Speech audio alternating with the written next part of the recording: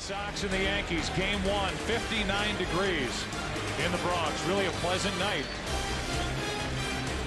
Wind at this moment doesn't appear to be too much of a factor, and Mike Mussina able to blow into that pitching hand. And here is the lineup he will take on. A very good, dangerous, and well-balanced Boston lineup. Damon, Bellhorn, Ramirez, Ortiz, the DH, his big swipe in extra innings.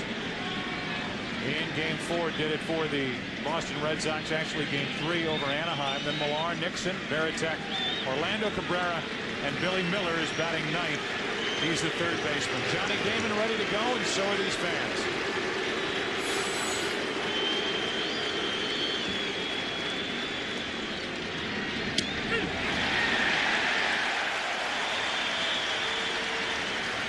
Johnny Damon just as important to the Boston offense as Derek Jeter is to the Yankees. And he has had a terrific postseason to this point, 7 out of 15.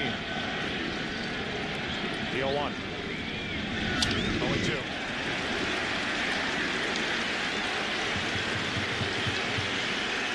Damon, Bellhorn, and Ramirez for Terry Francona.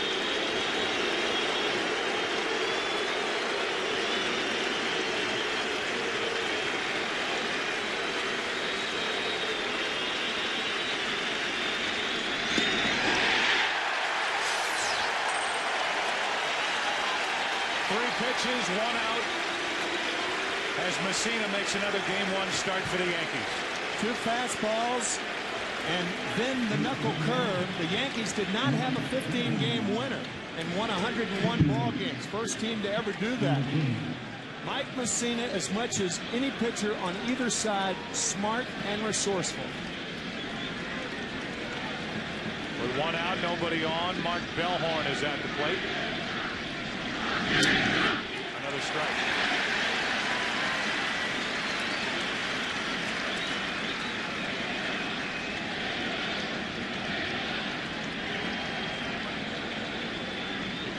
Bellhorn only 1 for 11 in the division series. Checks his swing. 1 ball, 1 strike.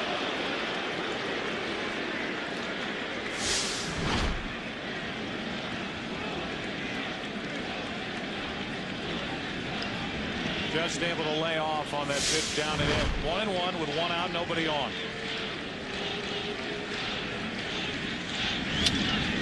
On a line into center, Bernie Williams has it, 2 out.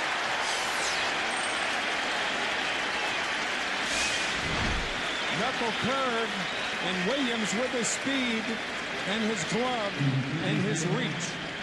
2nd out.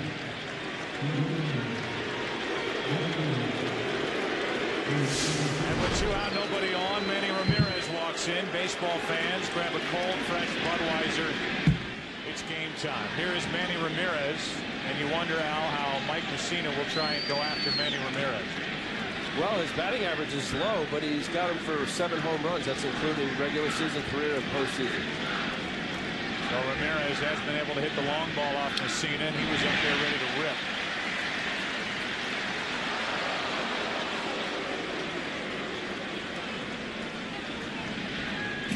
Combination of Ramirez and Ortiz in the divisional series, good for a .458 average, 2 homers, 11 RBIs.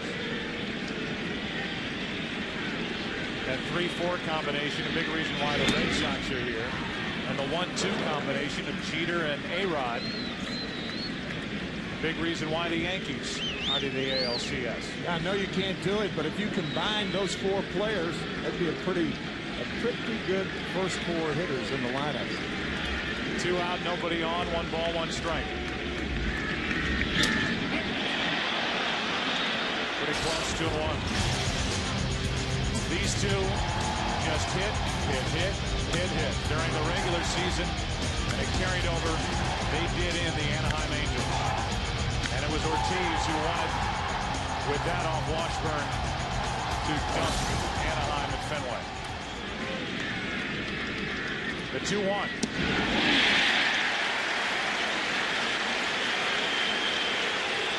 That was a nasty slider off the plate away. And down. Mussina so far does not have to be smart and resourceful. Excellent stuff in the early going.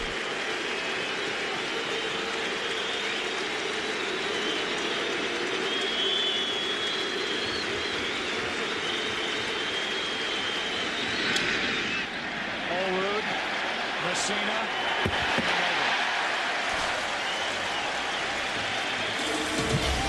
Schilling's turn.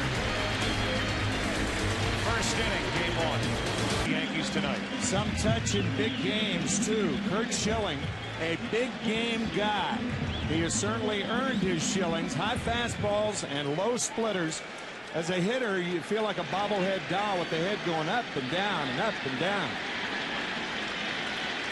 Jeter first up. Then A-Rod in Sheffield.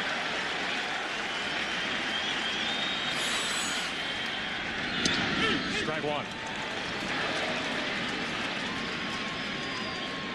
Jeter during the regular season really came on and ended up hitting .292 during the division series, 6 out of 19. With a home run and 4 RBIs. Strike two.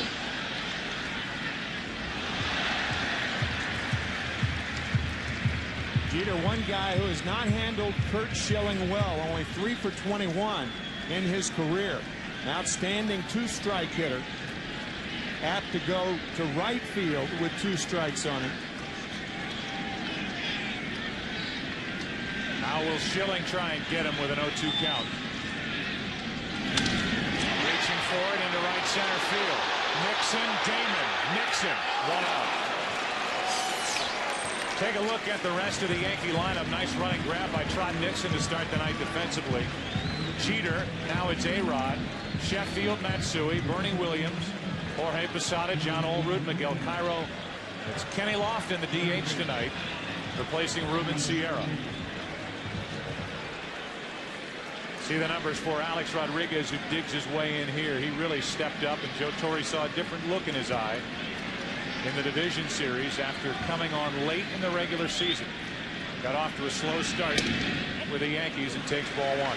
Stepped up and stepped over, too. Steal of third base and then scoring on the wild pitch to give the Yankees the division series against the Twins.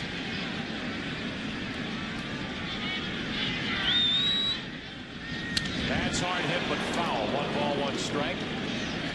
You're watching Fox Sports, broadcasting in the world's finest high-definition standard. While this is a rematch of a year ago, there's so much more anticipation.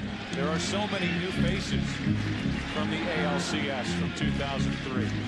Yet with the way last year's ended on the Aaron Boone home run, with the addition of Schilling and A-Rod for the Yankees, Folk, Flash Gordon, Sheffield, right on down the line.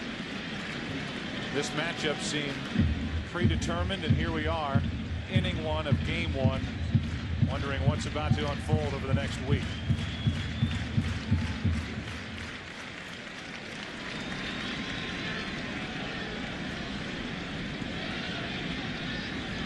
Rodriguez, then Sheffield. Just missed. 2-2. Where? That was the first quizzical look you've given me in our broadcast time together, Al Leiter. That's the pitcher in it. You liked the pitch. Schilling liked it, but Randy Marsh didn't. He's the home plate umpire. Full count. It's pitches like that. Certainly Schilling is a guy who's very established and a veteran player who can deal with it. But when you're facing such a great hitter such as A-Rod, you make your pitches that you work on weekly, daily, yearly, forever, and you make it and they miss it. It's frustrating. Sometimes it can carry on to the next pitch or two. Yeah, it's often said about teams 4 outs in an inning. You don't want to give a hitter like A-Rod 4 strikes in an at bat. It's a full count. Fastball away. Here hit it, and A-Rod does. This one easier for Nixon. 2 out. Well, you know Nixon's in right. Take a look at how Boston covers the field. And what a different team, especially defensively, this Red Sox ball club became when they picked up Orlando Cabrera, trading deadline day, and in essence switched Cabrera for Nomar Garciaparra. The 2 out, nobody on. Here's Sheffield right on top of the plate, takes a strike. Yeah, it's Cabrera who has been the adhesive of this defense.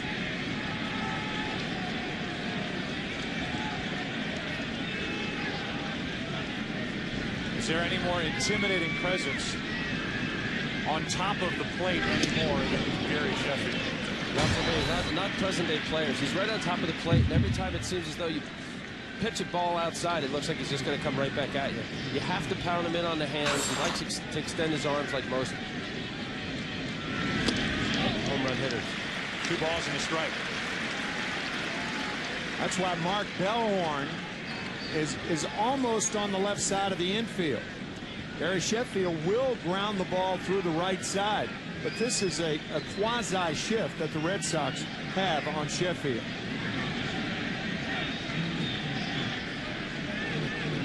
All that wiggling will make a guy tired if somebody doesn't want to pitch it, so Sheffield steps out. He does that as a timing device to stay back on breaking balls. He's up on the count, 3-1. Sheffield getting his first taste of this rivalry in the postseason. Looking forward to these games with the rest of us. 3-1 pitch. Fair into the corner. Sheffield will start this ALCS with a double. 2 out. First inning double. Not a bad start for Sheffield. He said because of the waggle, he stays back on breaking balls. This is a hanging slider and a tracer down the left field line. You can see that slider spin. Not a good pitch from Schilling, but a slider and a fastball count. That's right, which 3-1 count for Schilling. Very well aware of Sheffield's capability with off-speed up out over the plate, but in a 3-1 count, in most instances early in the game, he's thinking Sheffield's looking fastball. He's got to freely strike to get to 3-2. He didn't get it. Now it's Matsui. Runner at second, 2 out. Yankees could take the lead with a hit. Next ball for a strike. Hideki Matsui has slipped right into the cleanup role for Joe Torre, and he often gets overlooked. Look at the numbers he put up this season against the Red Sox.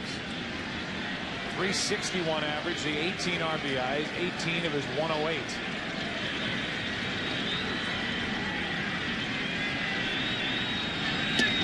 On the outside corner, now the inside. It's 0-2.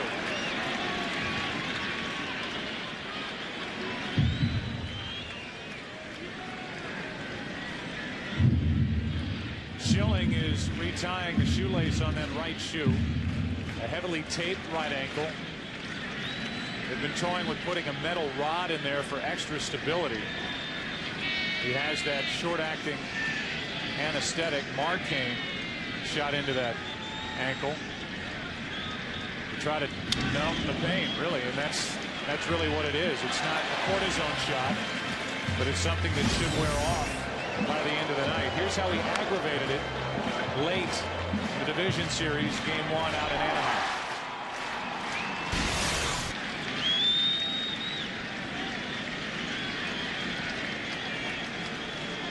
Runner at second, Sheffield 2 out, an 0-2 count. Matsui had stepped out. I would imagine the push-off foot, it would be worse to have that ankle bothering you than the one on which you land. No question about it, especially for a power pitcher like Schilling, who relies on a lot of force, backside, his legs and everything else. He has to feel the force to push. And what will happen if he is feeling sore in the foot? He'll get underneath some pitches and probably be elevated on all of his pitches. Like that 3-1 slider to Sheffield. Matsui sticks the bat out into left, base hit. The Yankees strike first. What a beautiful piece of hitting by Matsui. 1-0 New York.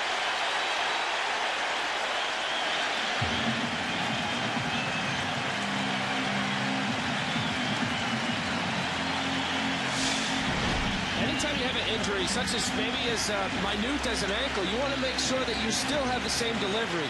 I'm not quite sure how much Curt pushes off, but here's a good split. Great split. Down and away. In the dirt. Clearly a ball. And Matsui, great hitting. Hit that ball with one hand to give the Yankees the lead.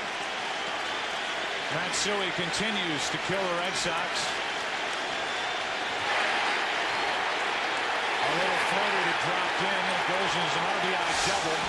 And now Bernie Williams grounds it through the right side. Matsui coming home. 2-0 New York.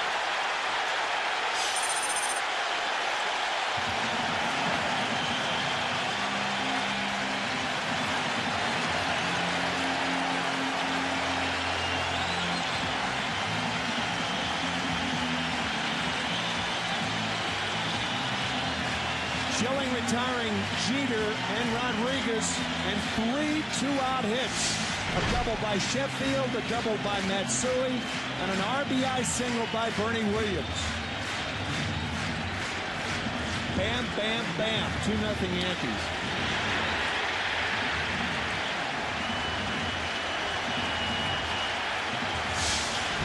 The Yankees the best in the American League this season when they score first. They're up 2-0 here on Schilling. You saw briefly that graphic of Schilling's numbers against the Yankees in the 2001 World Series. They were eye-popping. Posada showing bunt. This obviously is in a spot where he would bunt. Ball 1 down and in. The only mitigating circumstance in that is you wonder how well Schilling would bounce off the mound if the Yankees were to lay one down, but they want Posada to swing the bat. Right.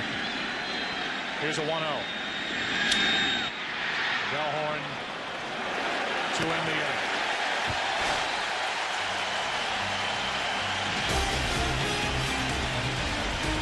Two-0 Yankees after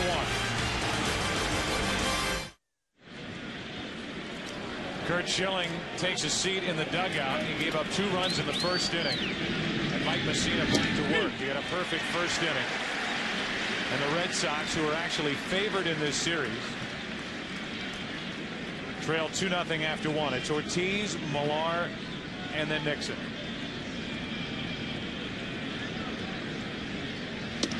David Ortiz has had a couple of fantastic years in a Red Sox uniform.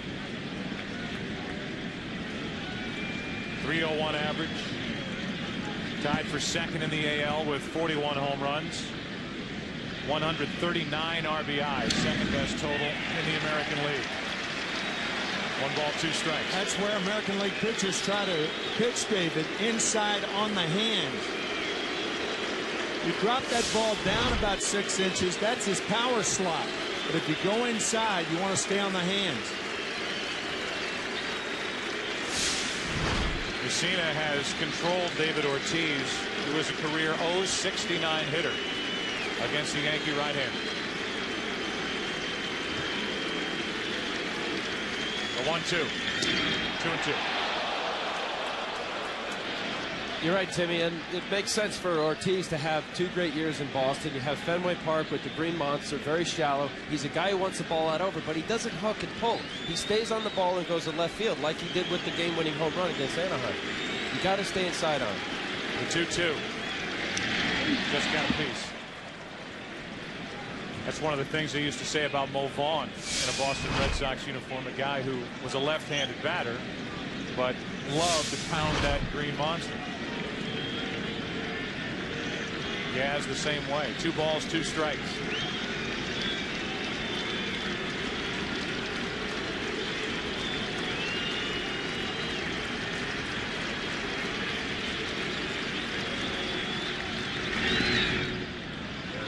Now full count. There are several traits about a guy like David Ortiz, who's a good low ball hitter, which means he's a good off-speed hitter, but it also means that you can pitch him tight. Guys who like the ball down are not as inclined to get around on the ball inside as high ball hitters. Ortiz chops it to the right side. Olroot, Mussina. They've worked on that since the middle of February. Whether it's Olroot and Mussina or any first baseman and pitcher combination across baseball. We look at the defense for the New York Yankees. See how they cover the field. It's brought to you by State Farm. Matsui, Williams, Sheffield, Rodriguez, Jeter. See what he's done in his career in ALCS play. Cairo Olerud with Posada catching Mussina. 4 have been to the plate, 4 have been retired. Here's Millar.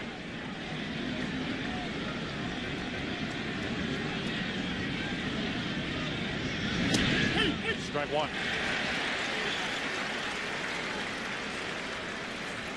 Millar has feasted on Yankee pitching. Last 8 games against the Yankees, hitting .500, 13 out of 26 with 4 home runs.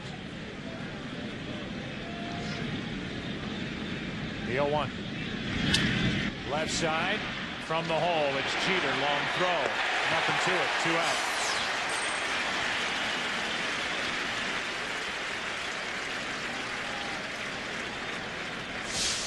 Third baseman like Rodriguez ranges as far to the left as he can, but Jeter backing up the play.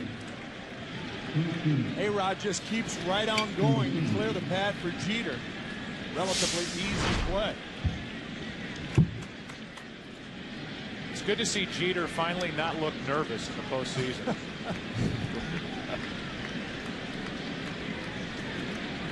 He is as cool as they get. And this Yankee run started with, I say, very little coincidence when he popped on the scene in '96. Here's a pitch up and in, ball 1. And it may be October, but you never know. It looks like the middle of April on his face. Jeter, a guy who has 2 of the calmest eyes under pressure of any athlete I've seen. Nixon pops it up left side. Mussina off to a perfect start. Those calm eyes help Jeter pull it in. 1, 2, 3 go the Red Sox in the second. The Yankees got a couple in the first. Matsui drove in the first. And then it was Bernie Williams. On the strength of that, the Yanks up 2-0 after an inning and a half.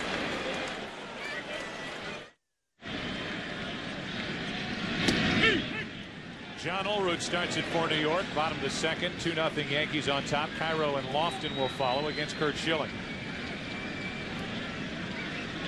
There are the numbers this postseason for Olerud. 1 ball, 1 strike. Olerud ended up playing in 49 games with the Yankees after they picked him up. The Mariners cut him loose and hit .280. Compared to what's happened tonight to what happened during the entire World Series action for Schilling against the Yankees. As that pitch was at the very bottom of the strike zone there, and now Olerud in the hole 1 and 2. Here's a patient hitter. Former teammate of yours, Al. Yes, in 2 places, Toronto and with the Mets. A great guy. Trying to get something started for the Yankees on 1 and 2. Just spoiling it. Well, if my math is right, 21 pitches in the first inning, 5 innings, he'd have 105 pitches. So what do you think? So far so good. If you talk about the Yankees in our open, trying to be patient, trying to work the count, trying to get the pitch count for Schilling up. They did so and picked up 2 runs in the first inning. That is just inside. Schilling doesn't get the call again, and it's 2 and 2.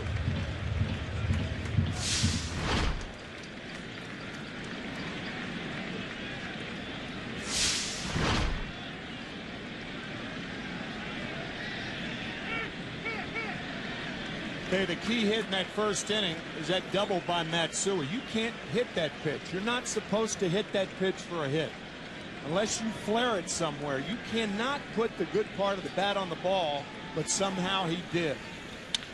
Olerud gets a rip, but grounds it right at Bellhorn. 1 out.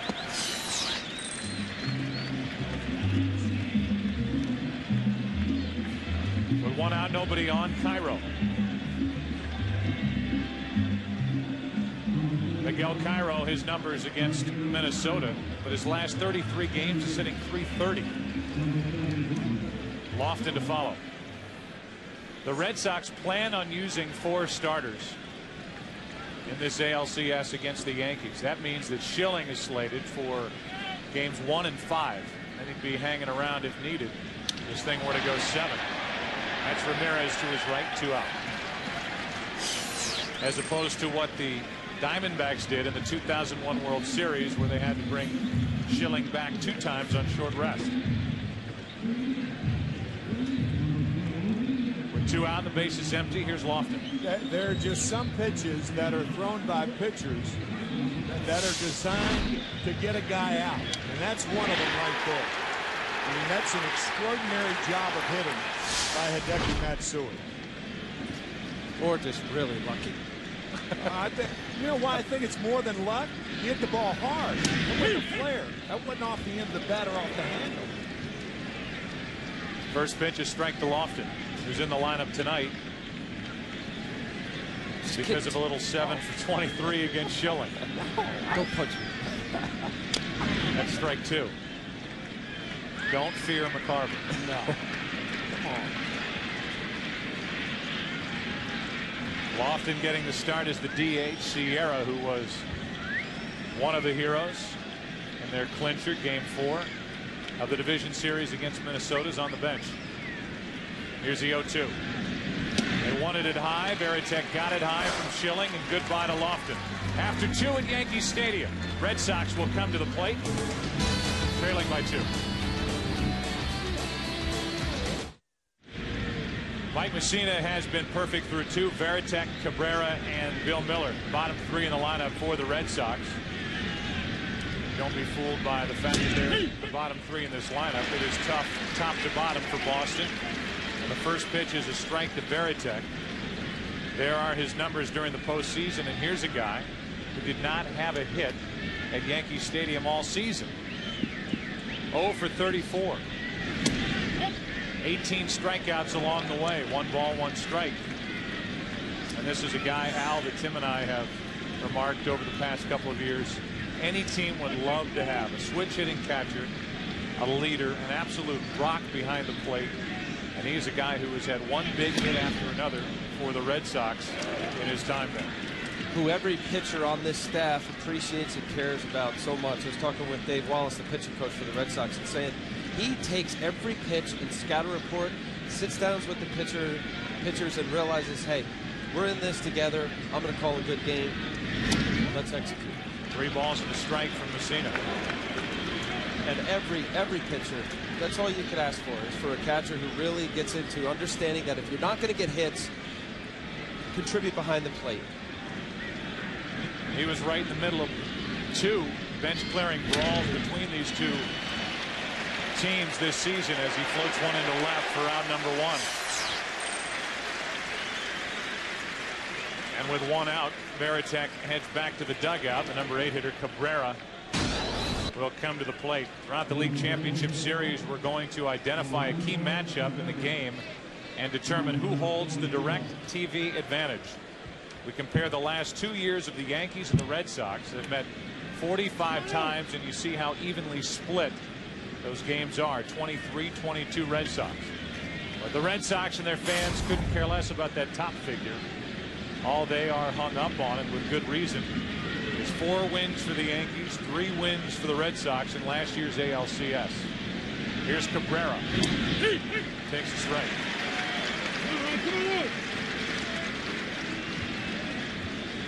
Orlando with a huge hit in Game 2 of the division series out in Anaheim.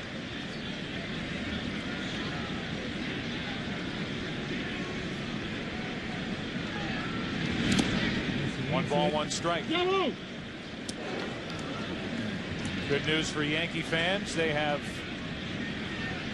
very valuable Rivera back. We'll go to Kenny Albert in just a moment to hear more about that. So far, 1 strikeout for Mike Mussina. That ball is foul. Is it playable for Olrud? It is. 2 out. We welcome Kenny Albert to the broadcast. Kenny. Well, Joe, Mariano Rivera landed at Teterboro Airport in northern New Jersey, and he arrived here at Yankee Stadium just moments ago. Now, during the pregame introductions, Bob Shepard, the longtime public address announcer, announced to the crowd that en route from the airport, number 42, Mariano Rivera, and the crowd went nuts. But he is here at Yankee Stadium. Thanks, Kenny. Yeah, that was, I would say, outside of maybe Jeter, the loudest cheer that any Yankee received was just for the news that Rivera was on his way here. Had to deal with family tragedy down in Panama. His wife's cousin and his son dying in a freak swimming pool accident. He had to go down there, grieve with the family, take care of business. They had the funeral today, and he flew in and just arrived. First pitch is strike to Bill Miller. Batting the number 9 position. He takes another 0-2. We do not know yet whether Mariano Rivera is emotionally capable of entering the game later on. One would assume that he is, since he's here and will suit it up. But if Mussina keeps throwing like he's been throwing, the Yankees aren't going to need a short relief. Ball 1 up and away. Mussina has made 4 Game 1 starts with the Yankees. So far, he's 0-4. And that includes a tough luck loss to Minnesota Game 1 of the division series a week ago. Miller pops it up. Can't do any better than Mussina the first 3 innings. Jeter. Red Sox again go in order. Gary Sheffield is due up third in the bottom of the third. 2-0 New York.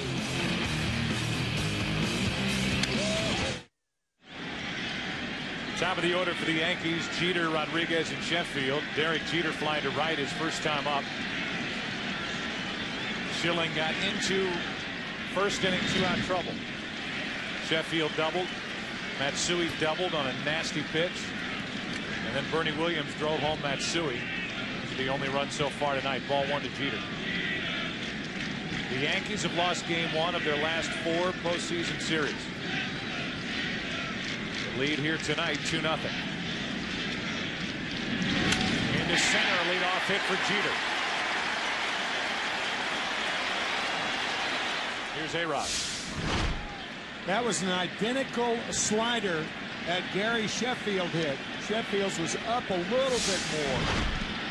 But that breaking ball of Schilling thus far is just rolling up there. There's no bite to it. Good pitch there, and Rodriguez misses it, strike 1. Everybody said Alex Rodriguez had to prove himself in the postseason in his first season with the Yankees, and he certainly did against Minnesota.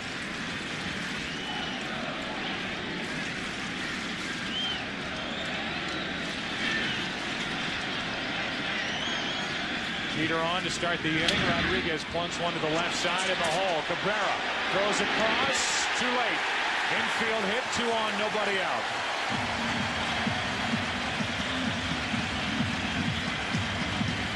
Too much to do for Orlando Cabrera. He had too far to range. Jumping and the throw toward the home plate side. And Millar misses the tag.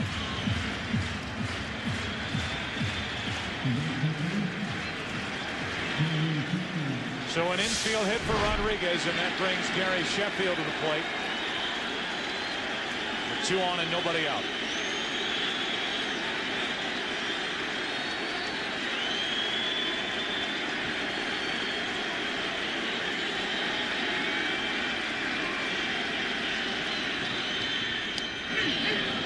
Fastball for strike 1.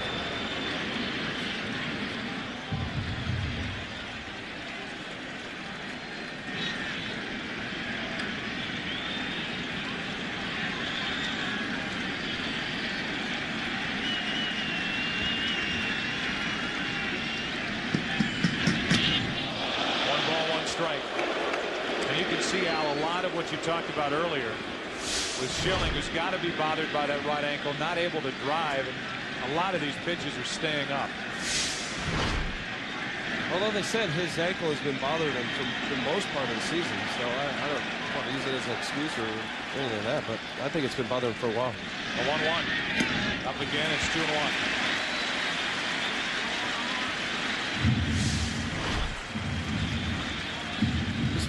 For power pitch, you got to really work the backside, and if it is bothering him as much as what's been said, he's got to be able to push off, and it looks right now he's very timid on the backside of not being able to push off. But for Schilling, he's got to have his backside. He's got to use his legs better than what that would show. 2 balls and a strike on Sheffield. Schilling in third inning trouble, falls further behind.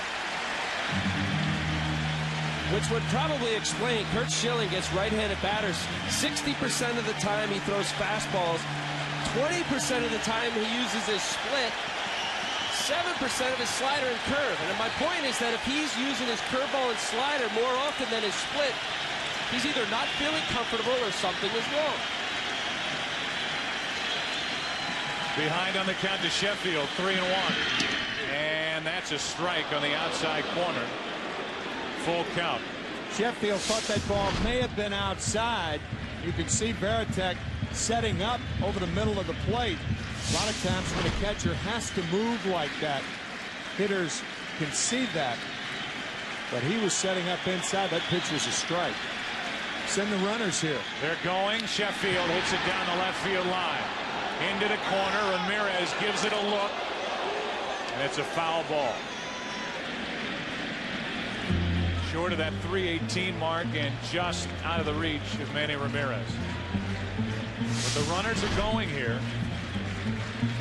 As Joe Torre starts the runners, if you're Boston and you're Schilling, you have to hope for a strike him out, throw him out chance here. This is a golden opportunity for the Yankees. The best of all worlds would be a line drive at an infielder. They're going again. Sheffield walks.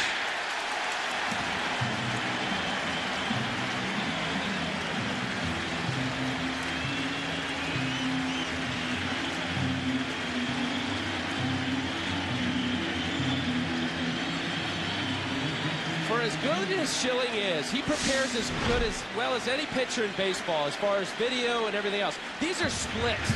That ball is supposed to be inside, just like the pitch prior to the foul ball was supposed to be a split inside, and he's yanking it. There's two things: either something wrong physically, or you're out of whack or out of sync mechanically, and he's off. And he's in trouble. And so are the Red Sox here in Game 1. Back-to-back singles, a walk. And here is Matsui. Down the right field line, hooked into the corner and off the wall. 1 run scores. Here comes A-Rod. Sheffield all the way around. It's a 3-run double.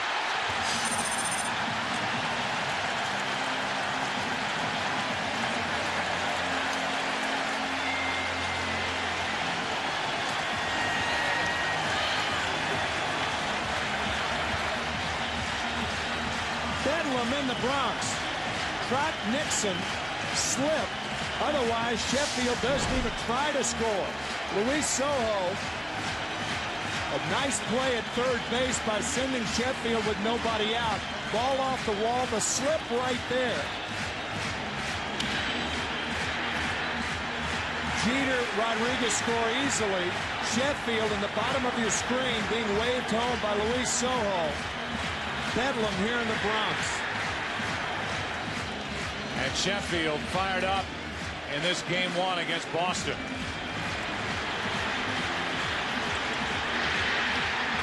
That was a backdoor cutter that Schilling missed by 2 feet. But Matsui didn't. Still nobody out. Matsui at second and Bernie Williams at the plate.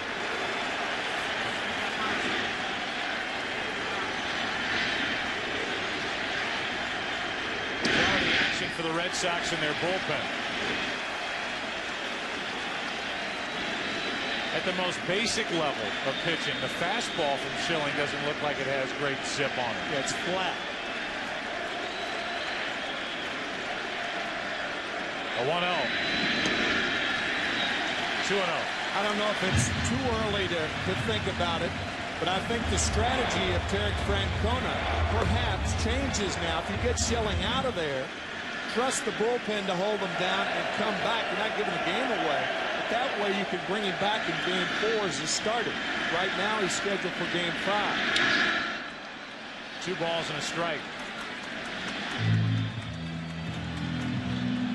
But if the ankle is bothering him, or if there is something physically wrong to the point that Schilling is pitching the way he is here in Game 1, how anxious are you to get him back on the mound for Game 4? I'm very anxious, and I'll take my chances. 2 balls and a strike with a runner at second, nobody out.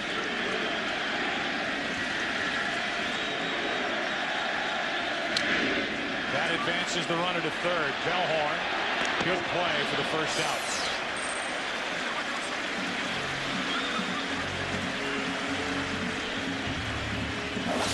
We take a look at Curt Schilling previously in the postseason, whether it's been the Philadelphia Phillies, great year with the Arizona Diamondbacks, or even what he did in Game 1 of the division series against Anaheim. He has been a warrior. He has been a horse. And tonight, he has been hittable and behind a lot of hitters. Runner at third, one out, and the infield has to come in. Posada at the plate.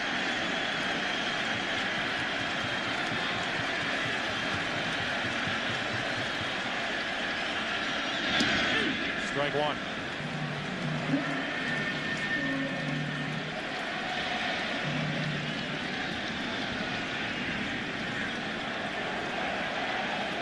Glenn Jones moves the outfielders around, trying to get Manny Ramirez's attention. Posada on a line into center. The catch by Damon. It's 6-0 Yankees here in the third.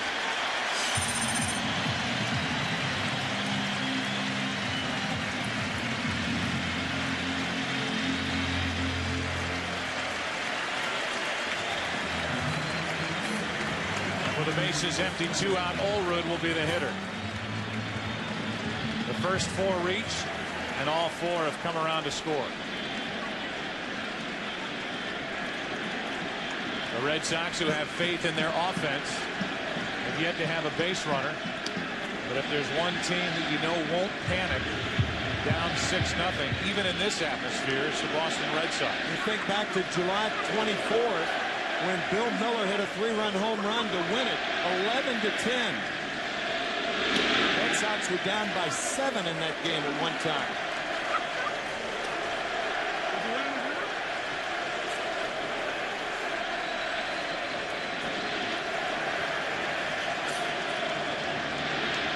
Here's a 2-0. 3-0. Curt Schilling, as we heard in our pregame show, said, I'm not sure I can think of any scenario more enjoyable than making 55,000 people from New York shut up. Not tonight. Here's a 3-0. A 2-out walk. Second walk of the inning and of the evening for Schilling. I think you get him out of there if you're Terry Francona. Maybe allow him to pitch to Miguel Cairo. Lofton on deck, the left-handed hitter. If you don't get him out of there, I think you're thinking about getting him out of there. Maybe one more hitter. Mike Myers, a lefty, is the one getting loose with the left-handed hitting Lofton on deck. So you would figure this would be it either way. 1 ball, no strikes on Cairo.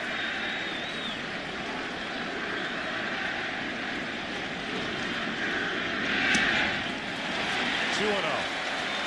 So you're conceding the game? Is that what that is? No, I'm not. I'm conceding the fact that Curt Schilling should be out of the game. Not conceding anything. Come on, brother. Would you leave him in there, Al? No. So you're conceding the game?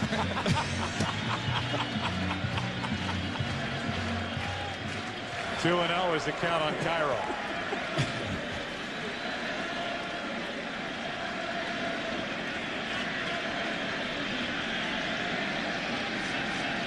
A chant of "Who's Your Daddy" was heard moments ago from this crowd at Yankee Stadium. A wide strike to make it 2-1. It's a reference to what Pedro Martinez said about a month ago after his start against the Yankees. So what can I say? I just tip my hat. Call the Yankees my daddy. He will be on the mound tomorrow night for the Red Sox, taking on John Lieber. 58th pitch of the night is coming right now in the third inning from Schilling. Clearly his ankle has to be bothering him. I Sure haven't looks seen like many fastballs that were in Curt Schilling range. No hop.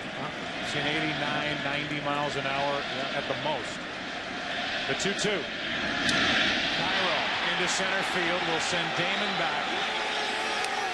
And the inning is finally over. Little Blue Oyster Cult for you.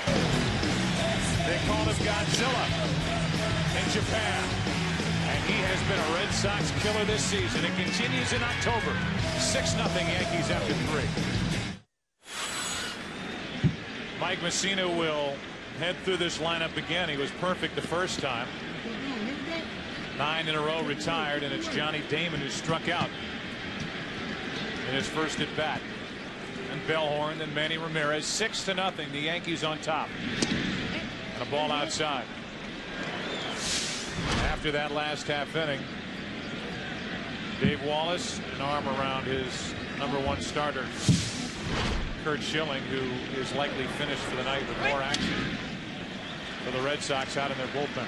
Yeah, Curt Schilling was throwing at the end of the 3rd inning. Then he sat down, leading us to believe that perhaps Schilling would continue, but now Schilling back up.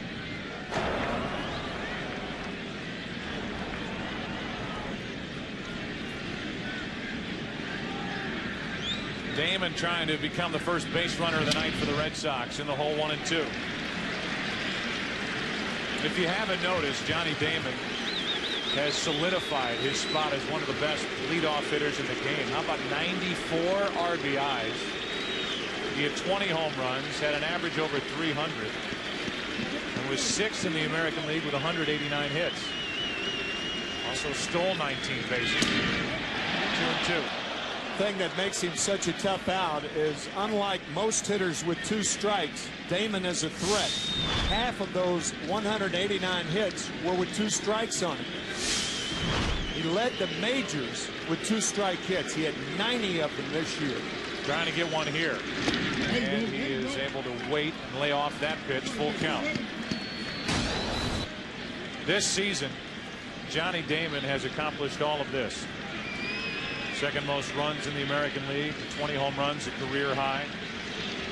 355 average with runners in scoring position. A lot of pop, a lot of production out of the leadoff spot for Terry Francona.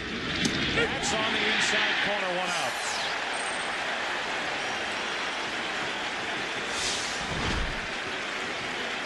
Got a 6-run lead and can thread the needle like that. That's doing something. Front corner. So Damon strikes out for the 2nd time tonight. Here's Bellhorn.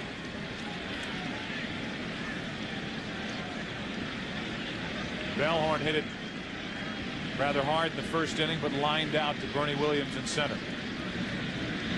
Ball 1.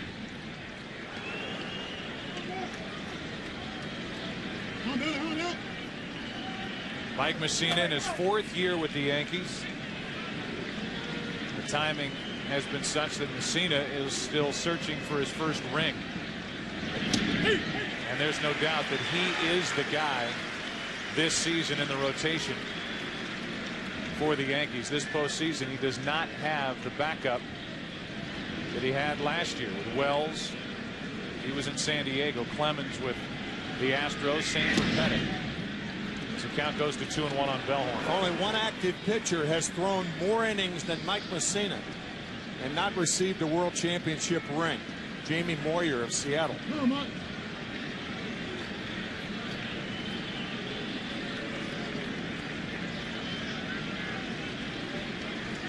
With 1 out, a 2-1 pitch to Bellhorn. 3-1.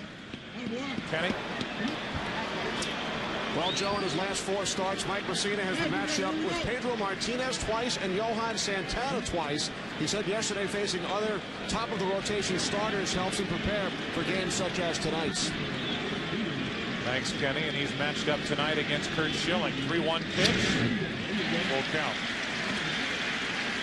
That was one of the few hittable balls that the Red Sox have had. A 3-1 fastball right down the pipe. Well, the score has a lot to do with that. The 3-1 count, he's not trying to walk him. He's going to go outer half like he did. Perhaps Bellhorn missed it. But the most difficult thing in a disparity of a 6-0 game like this is that Mussina, whoever's on the low end of it, has to continue to pitch. That's on the outside corner, back-to-back, called 3rd strikes with Damon and Bellhorn. The League Championship Series on Fox, brought to you by Budweiser. Grab a cold, fresh Budweiser. It's game time. Went inside to Damon and away to Bellhorn. 2 out. Yeah, after that 3-1 cookie that Bellhorn fouled back outside part of the plate. That really wasn't a corner pitch. That was outside half. That's our direct shot of home plate from center field. And for you here on Fox as Ramirez gets a good swing, but strike one.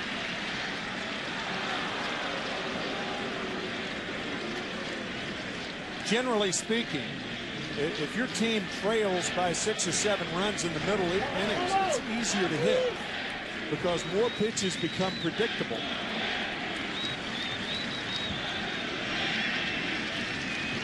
And in that instant there, with it's down 6-0, you'd think Manny would take a strike or get into the count. But Manny swings at 15% of the time in first pitch counts. He's the highest first pitch swinger on this Boston team.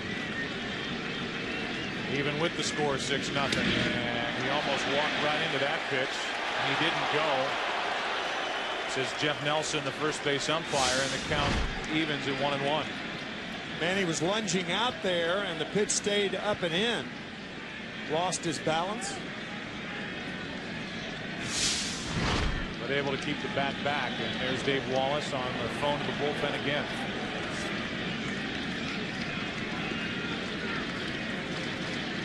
Here's a 1-1 on the outside corner, 1-2.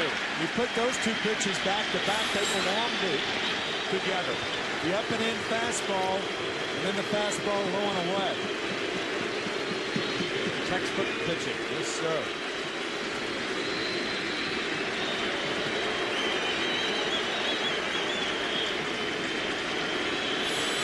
Trying to strike out the side is Mussina here in the 4th. And he does.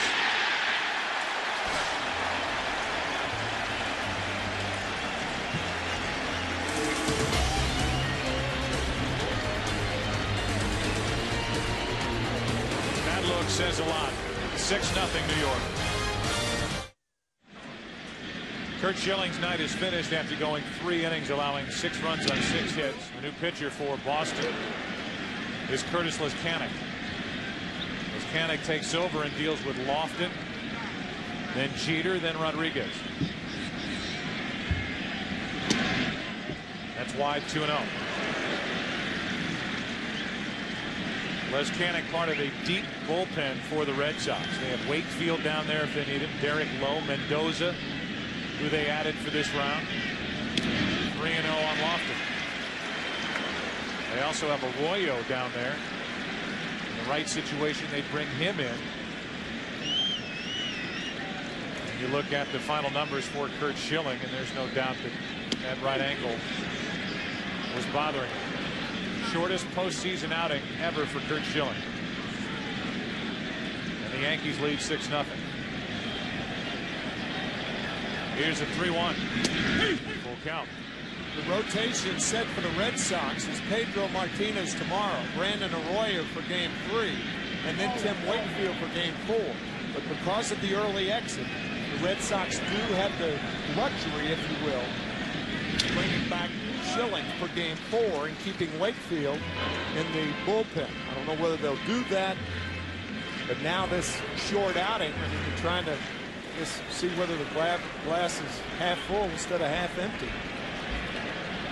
3 balls, 2 strikes on Lofton.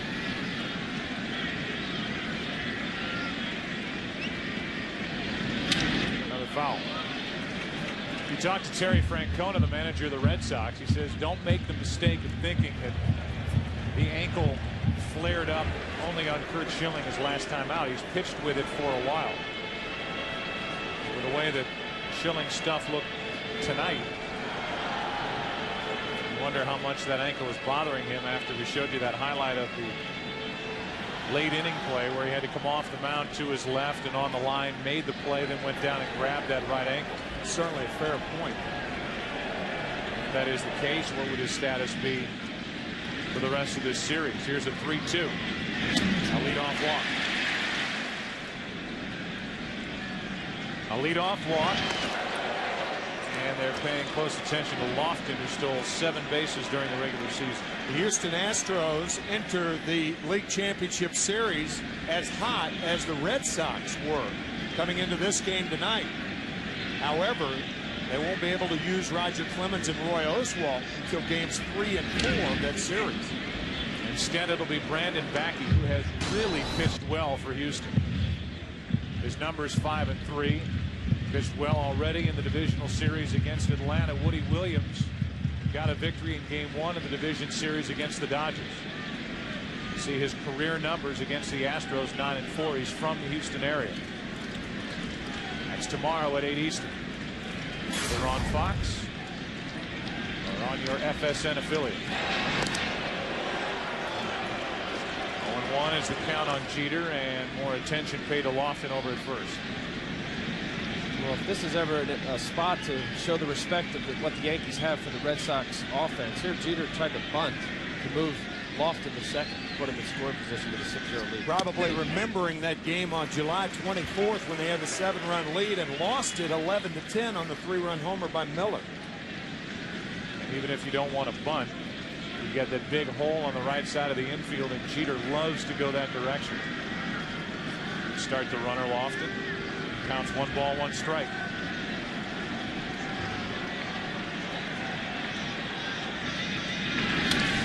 Strike 2 on Jeter. 93 miles per hour from Leskanic.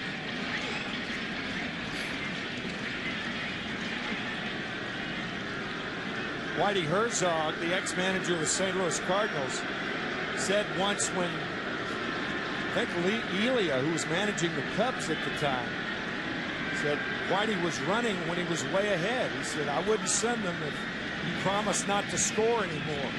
That was Roger Craig of the Giants. Was it Roger of the Giants? Jeter checks it 2-2. I'll stop running as long as you promise not to score anymore. And a lot of those old unwritten rules have been thrown right out the window with the offensive explosion that has hit baseball over the last 10-15 years. 2 balls, 2 strikes. Lofton drew a leadoff walk. Leskanic deals to Jeter, and that almost got Jeter on the thigh. Full count. Derek just out of the way, and I would imagine Joe Torre will send Lofton here. Again, the Yankees with a 6-run lead, but we're only in the 4th inning. Boston on the other side of it has yet to get a man on base against Mussina. Kenny Lofton looking at first base coach Roy White to catch the wink. He's going on ball 4, so Leskanic has come out of the bullpen and walked the first 2. What that means is if you're the runner on at first base and you're unsure whether you're going or not, just peek over the first baseman's shoulder and the first base coach will give you a wink. 2 eyes hit and run, 1 eye, you're going. Of course, there, 3-2 pitch, and you could clearly see Lofton flashing those bulbs toward Roy White, and Roy obviously winked at him. So here on the 12th of October, Kenny Lofton doesn't know the sign. Well, I mean, that's the way it happened, right there. Well, he's also given a spot to look in and see what Veritek's doing. They try to get the catcher sleeping a little bit and looking in to see if he can get an off-speed pitch to run on. With 2 on and nobody out, Alex Rodriguez hits a slow roller to short, and they still turn 2. Nicely turned by Cabrera and Bellhorn. That ball wasn't hard hit at all, and it's a 6-4-3 double play. When a hitter gets jammed, he doesn't get out of the box well enough, and the Red Sox take advantage of it. A quick shuffle by Cabrera and nicely turned by Bellhorn. I didn't think they had a chance for 2 on that play. And they just got Rodriguez at the wire, and now it's Sheffield, who has doubled and scored, walked and scored. Bottom of the 4th inning, Yankees already leading 6-0, looking for more, and Sheffield takes a strike.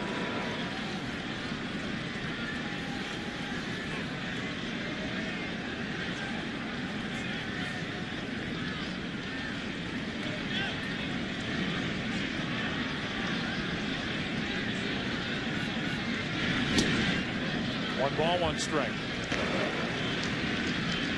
Here was Canning. This was the furthest thing from his mind, thinking he was going to come into the game in the 4th inning with Schilling on the mound in game 1. And here he is trying to pitch around back-to-back walks to start this 4th. Sheffield tried to hold up, could not. 1-2.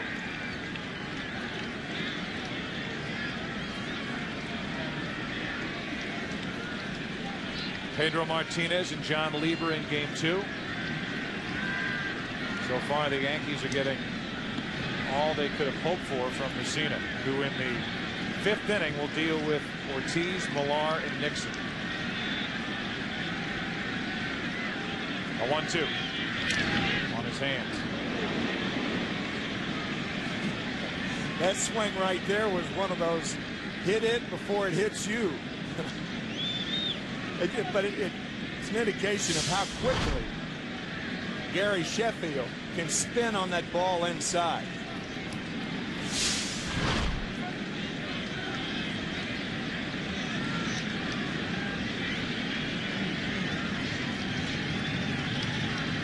Lofton the runner at 3rd, 2 out, and Sheffield took ball 2, 2-2. Are you sure? They're calling it ball 2. It looked pretty good from up here. And Les Cannick did a little extra hop at the end, not getting that pitch. Let's take a look from dead on center field. Pitch right down the middle, ball 2. Must have been too hard. 2 balls, 2 strikes.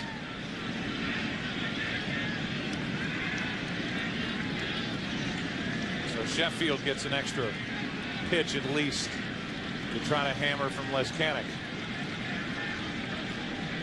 Runner at 3rd, 2 down, and that's 2 wide. Full count. Merrill Mendoza getting loose for Boston. Got that guy lingering on deck again. The guy with 4 RBIs, 2 doubles. Matsui.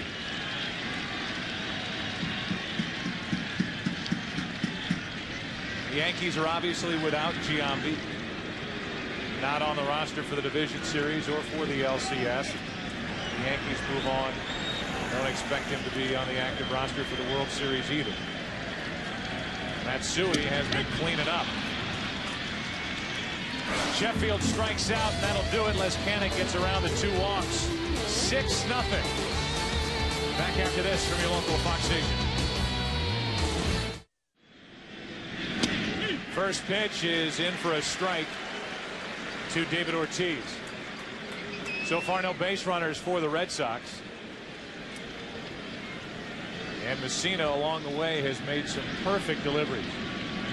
The inside part, the outside part, changing speeds, controlling his breaking ball, a good zip on his fastball. He's 1-1 on Ortiz, who grounded out to the right side his first time up. And one of those keys, Joe, to get 3 Red Sox in a row at the top of the order, taking a called 3rd strike. Damon, Bellhorn, Ramirez.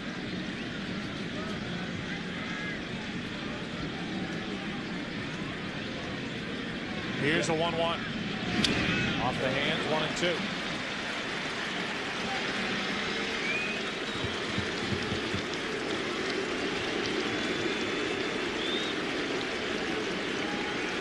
More moose calls for Mike Mussina here in the 5th. Mussina so far has made it look very easy against a very dangerous Red Sox lineup. Ortiz vulnerable inside right now. Best time to jam a hitters with 2 strikes.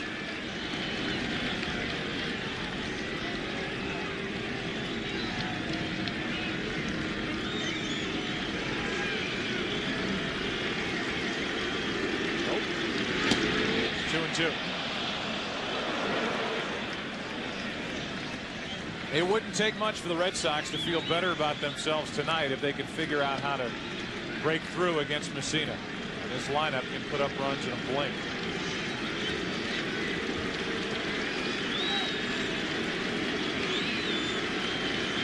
Mussina making Ortiz wait. David has waited long enough. call the fastball away there. Moose certainly knows what he has going on here with the 4 innings of no-hit baseball. You think it's already crept into his mind? Absolutely. The 2-2. Pitching in the 5th, and he has been perfect to this point. Posada called fastball away. 2-1 count and a 6-0 lead. Probably a safe pitch down and away. It's a base hit to left, but with a no-hitter going on right now, and I know it's only in the 5th inning, you want to come inside.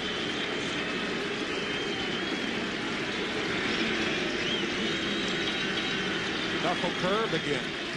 On 2-2. Ortiz takes ball 3.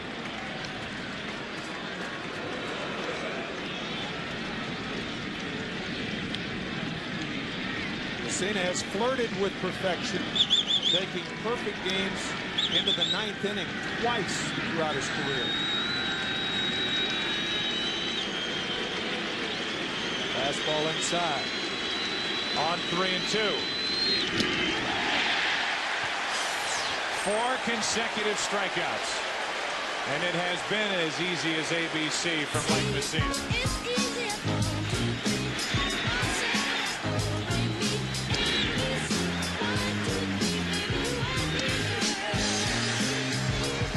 Three called third strikes in the 4th inning. 5 strikeouts overall. He's established his fastball, he's thrown his knuckle curve for called strikes, and then he's able to expand. And that's exactly what he's been doing. Now it's Millar at the plate. There's another pitch on the corner, this time the inside corner to Kevin Millar.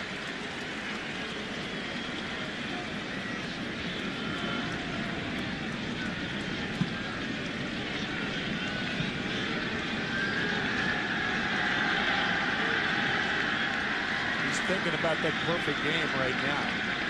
You're right, Al. It's 0-2.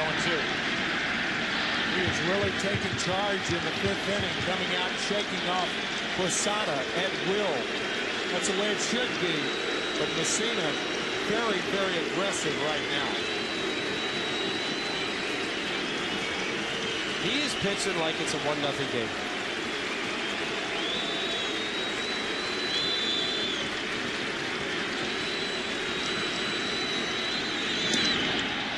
Down and away, 1 ball, 2 strikes, and I would imagine, guys, that not only has to do with what the scoreboard reads with nothing but zeros for the Red Sox, but how Mussina feels. And he feels terrific tonight, that's obvious.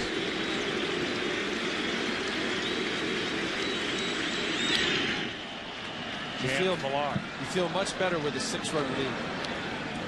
I would imagine. A little more relaxed on that 2-0 fastball outer half.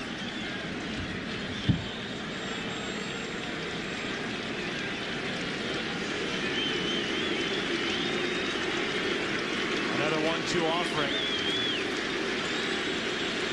from Mussina to Millar. He got him to go. Another strikeout and another out. Scooter tells us about the curveball. Scooter, you know, a sweeping curveball can save my gorgeous face from getting smacked. I scoop from one side of the plate to the other and drop down at the same time. So remember, a sweeping curveball sweeps right over home plate. And Scooter, it does curve. In the case with Mussina, there's a knuckle curveball. Guys learn at a young age to get this finger off the ball, and mostly the pressure's on your middle finger. And so long as you're on top of the ball and you come through with the pitch, it'll have tumbling effect. Mike Mussina has a great knuckle curve. So now with 2 out and nobody on, more Who's Your Daddy from this crowd, and that is 5 consecutive strikeouts. Here, see his index finger off the ball. He's across what is considered the 2-seam part of the off the ball, and it's all off his middle finger. Making very good hitters look bad tonight. Another perfect inning and a perfect night so far from Mussina. Halfway through game 1, 6-0 New York.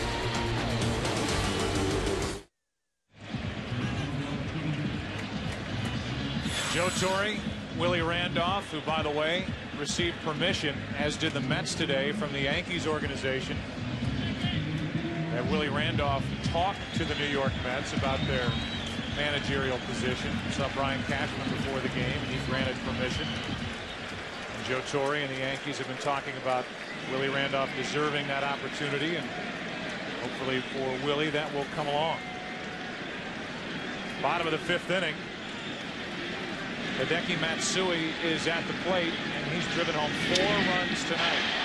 Off the end of the bat, Ramirez back on the track for out number 1 with the new pitcher Mendoza in the middle of the diamond for the Red Sox, and that gets a smile and a sigh of relief from Ramirez. Ramiro Mendoza, a former Yankee. When you talk about being locked in at Matsui, he hit an unhittable pitch in the 1st inning.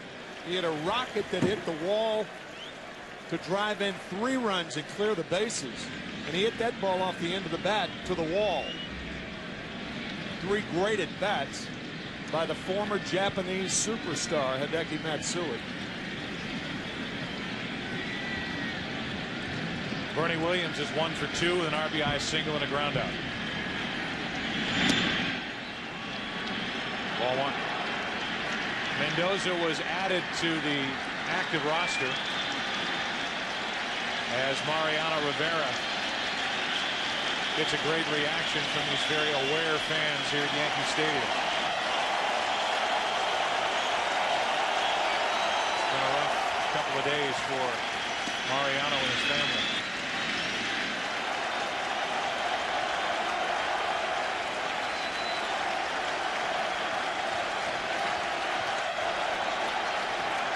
Bear hug from his setup right-hander, Tom Gordon.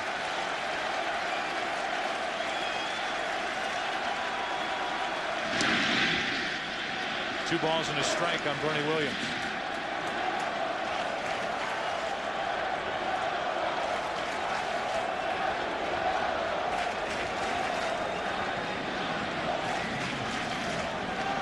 He just asked a question on the bullpen, what's happened so far. There's a 2-run first and a 4-run third. Curt Schilling lasted only 3. Hideki Matsui has had a big night. Bernie Williams has one of the other 2 RBIs, Posada the other.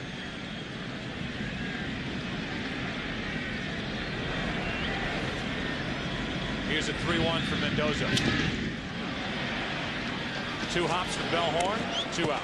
Glass half full action for you, Tim and Al. Red Sox are going to get a chance to get some work for some of the relievers, whether it's Mendoza now or maybe Wakefield next. Wakefield hasn't pitched since the end of the regular season, and he's getting loose out of the bullpen after Schilling could last only 3. Posada hit on the foot and the lower leg, and he's on with 2 out. That was a breaking ball hitting Mendoza's former battery mate, Jorge Posada. I think it could point out, Joe, of course, Wakefield can actually hit his front foot. I think that what that points out is that Schilling could go in game 4. Well, Wakefield can pitch every other day, throwing that knuckleball. So he's the most flexible guy on either staff. Terry Francona certainly realizes how important he's been for the Red Sox.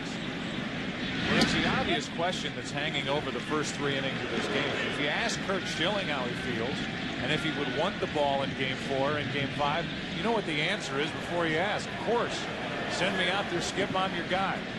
But the statistics and the facts of what happened in the first 3 innings and the evidence that he presented with the pitches that he threw up there, the kind of zip and the lack of control, and would tell you that maybe there's something more serious with that ankle than we were all led to believe going into this game, or that Schilling let on.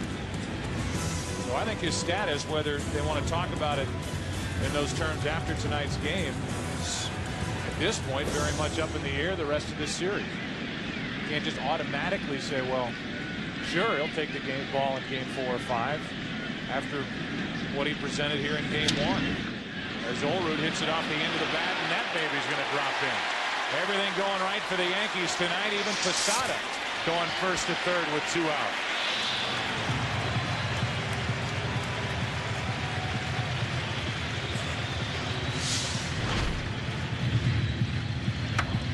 just sacred down and away.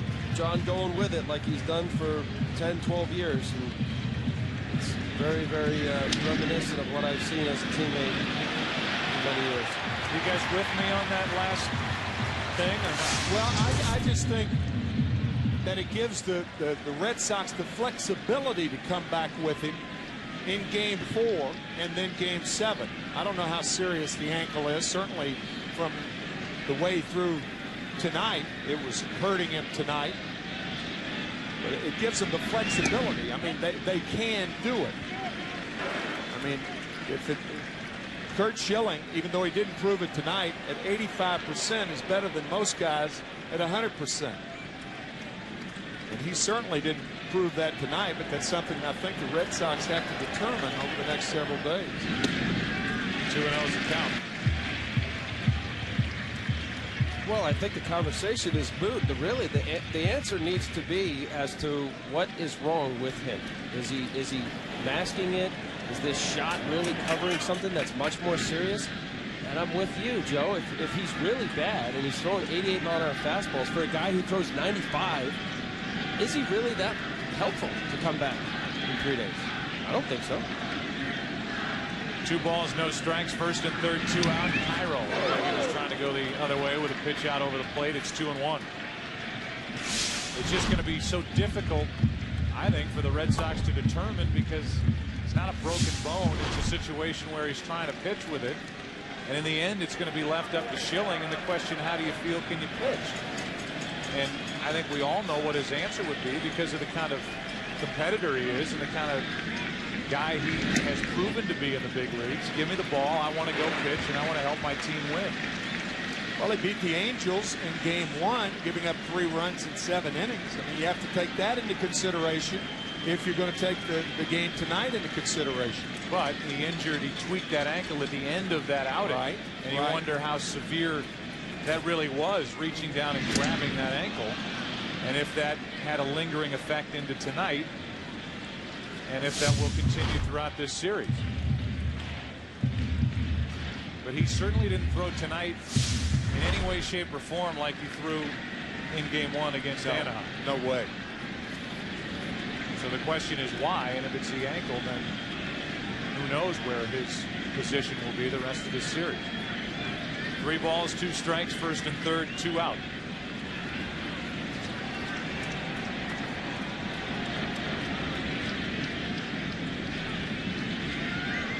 Runner goes, line drive to Cabrera. The inning is over.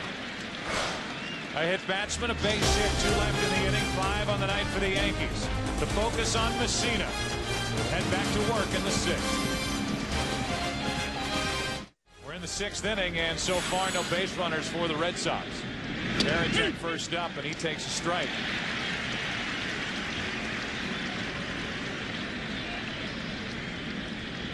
Varitek, Cabrera, and Miller, the bottom 3 in the lineup for Boston.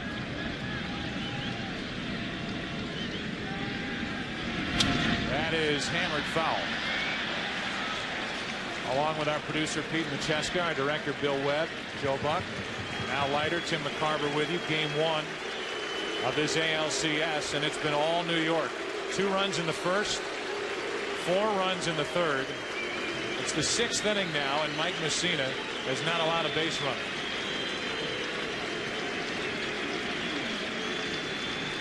Varitek flying to left, his first time up. Ball 1. Talk about odds. Jason Varitek is 0 for 35 at Yankee Stadium this year, and Mike Mussina has a perfect game in the 6th inning. He's also struck out 18 times here this year. Mussina has him set up at a ball and 2 strikes. Mussina has struck out 6, including 5 in a row. Another. Varitek is gone, and that's strikeout number 7.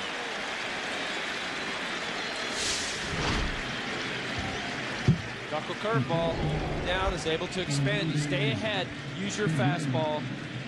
Like Tim said earlier with the scouting report, 4 corners with Mussina's fastball. Now they have to be defensive, and in this case, how quickly this curveball is dropping. It's a defensive swing. Just like bingo. four corners from Mussina. And bingo, he has pitched some game, I'll tell you. With one out and nobody on, here is Cabrera. That is wide for ball one. When's the last time you played bingo? About 35 years ago. Congratulations. With the bases empty and one out, a 1-0 pitch. Orlando Cabrera takes wide again, 2-0.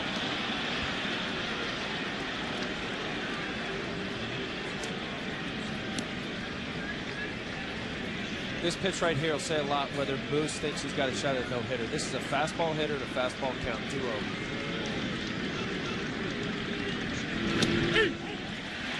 2-1.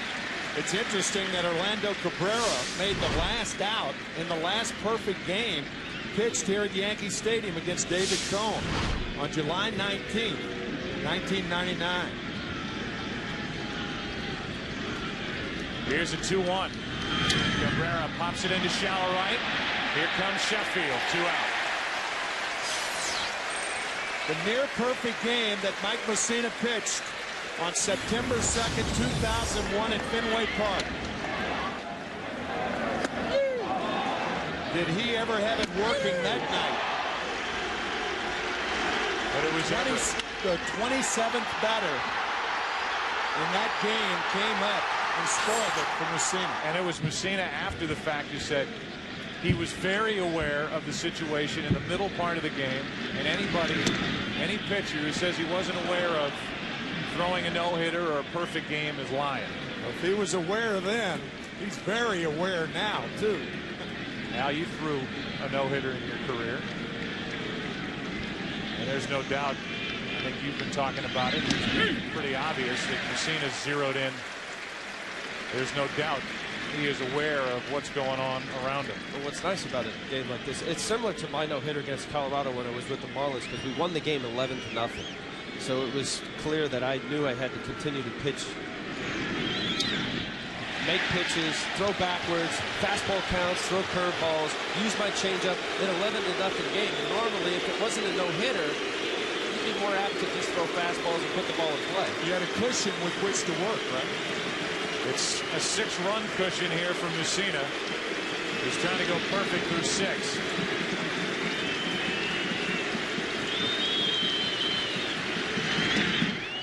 Miller wouldn't bite. Bill popped out his first time up.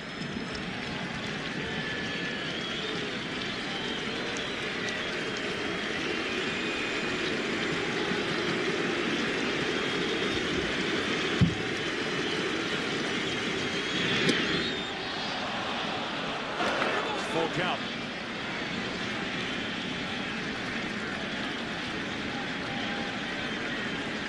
What are you calling, Tim?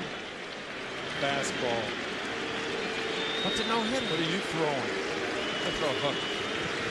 Here's a 3-2. You're right. Just tapped foul, and it's still 3-2, and it was not a 3-2 groove fastball. Well, if that pitch right there doesn't tell you that he's thinking about a perfect game, nothing will. A 3-2 curveball with a 6-run lead in the 6th inning. No question about it.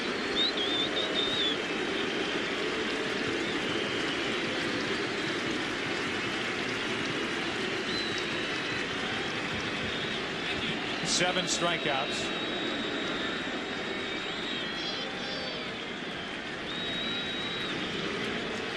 Schilling now in the dugout watching. Cheering for Miller on 3-2. And Miller pops it up. Matsui coming on. Mussina perfect through 6.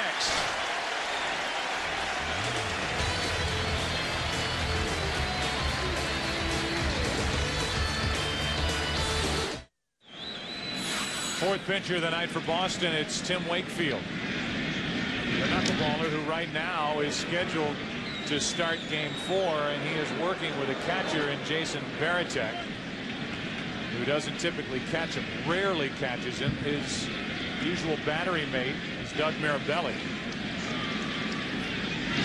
Hey, it's terrifying too. When you're not used to catching a knuckleball pitcher, and all of a sudden in postseason play, I don't care what the score is, you're forced into that position. Nightmarish. 2 balls and a strike on Lofton. The first action this postseason for Wakefield. 2-2. We've seen these catcher's mitts, whether it's Mirabelli or Veritek. They're bigger than a usual catcher's mitt. It's almost like a first baseman's mitt. The 2-2. Lofton cranks it down the right field line. That ball is gone for a home run. It's 7-0.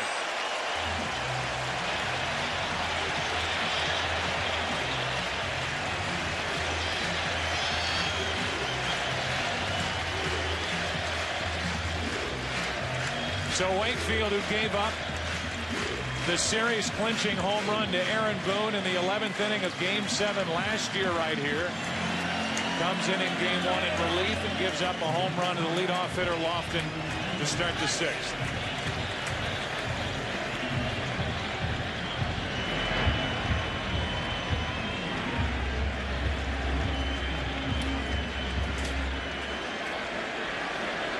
Derek Jeter will dig in as Lofton gets his 6th.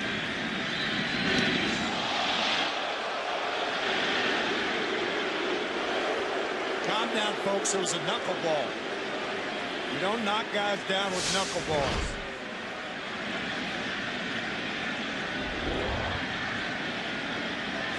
Here's a 1-0. Up and in again. 2 balls, no strikes. Had the Red Sox won last year's ALCS, the guy on the mound right now could very well have been the MVP of that series. Wakefield was different. Had to come on in relief and threw a knuckleball that didn't knuckle to Aaron Boone, and he ended it in Game 7. 3-1 on Jeter.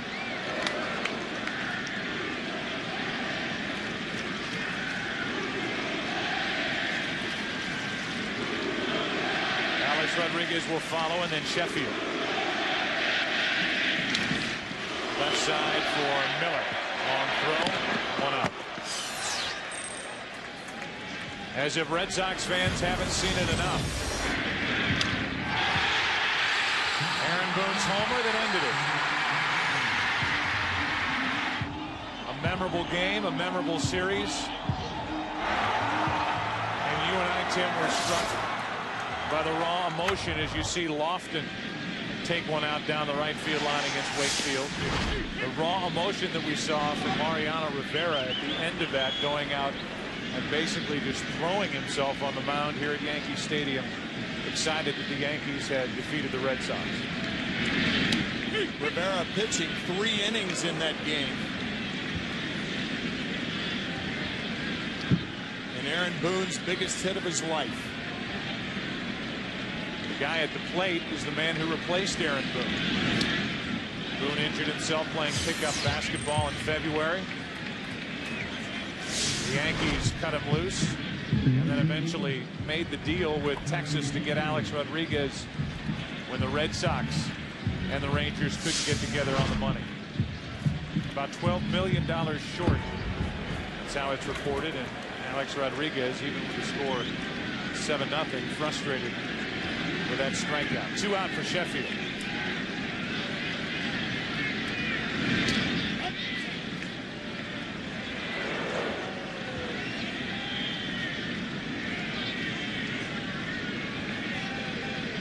Sheffield has doubled, walked, struck out. That's 2-0 here.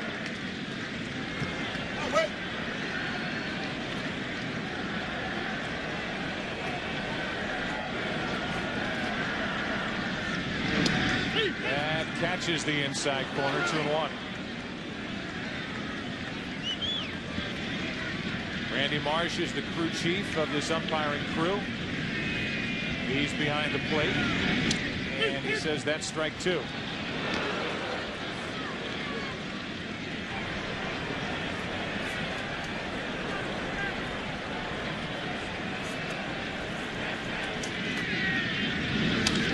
Base hit Sheffield, left center field. That thing scoots.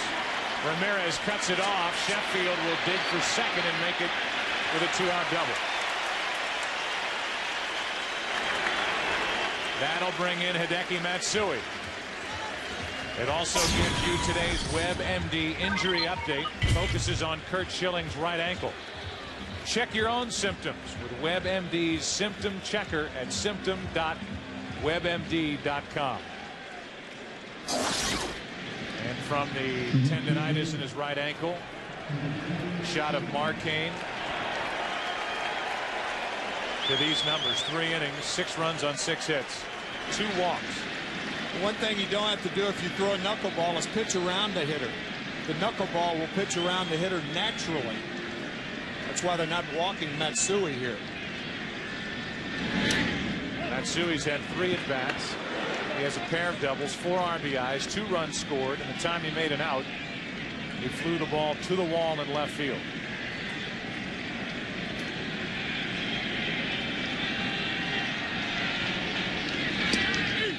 One ball, 1 strike.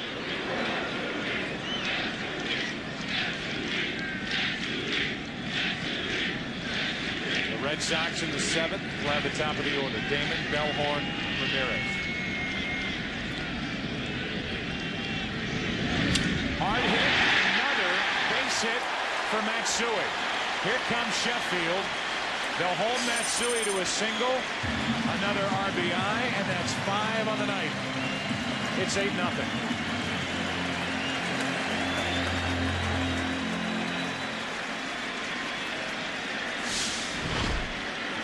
Godzilla strikes again in New York.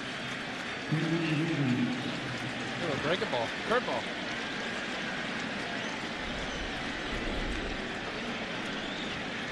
Down and in. That's pretty much where most left-handers like it. As much as Wakefield throws his knuckleball 60% of the time. Down and in, curveball. Strike 1 to Bernie Williams. Williams 1 for 3 with an RBI single and 2 groundouts.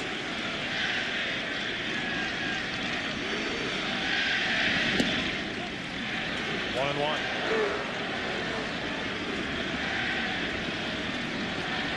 It's been the Matsui Mussina show so far for the Yankees. Tying an ALCS record with his 5th RBI tonight as Williams went around. Strike 2.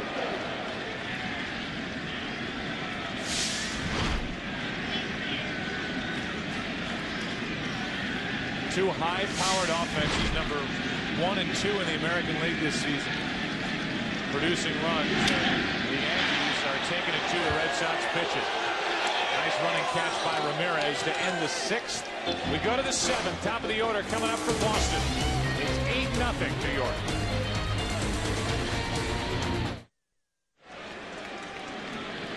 Mike Mussina back for the 7th inning, facing Johnny Damon, who has had 2 at-bats, 2 strikeouts. Strike 1. 7 strikeouts on the night for Mussina. The most productive offense in the American League has been completely shut down tonight by Mike Mussina.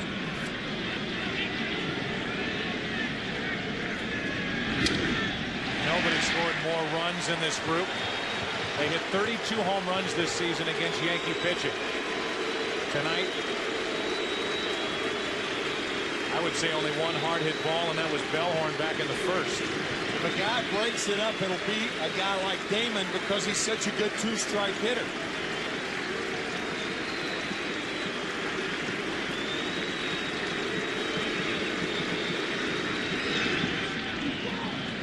That pitch has been nasty to left-handed hitters down and in, and he's had a lot of guys lunging.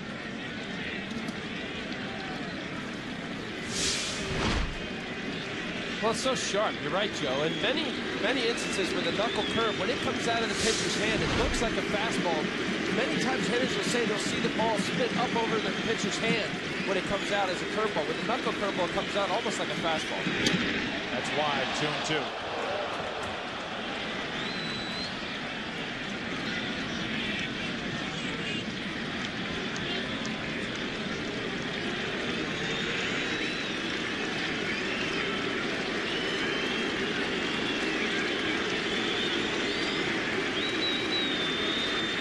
2-2.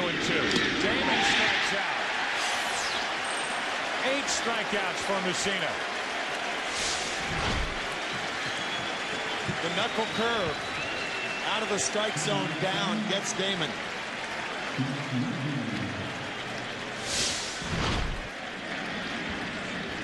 Moose crossing. Now it's Bellhorn.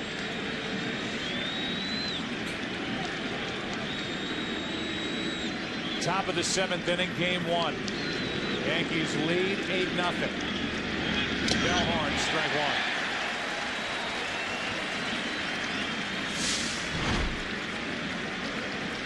Back to the fastball.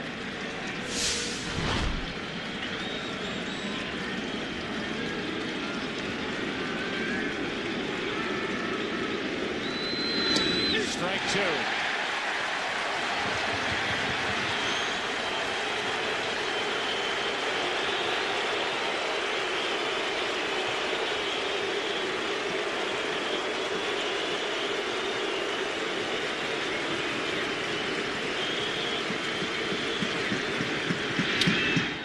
Left field, well hit. Matsui, long run. Hideki Matsui won't get there.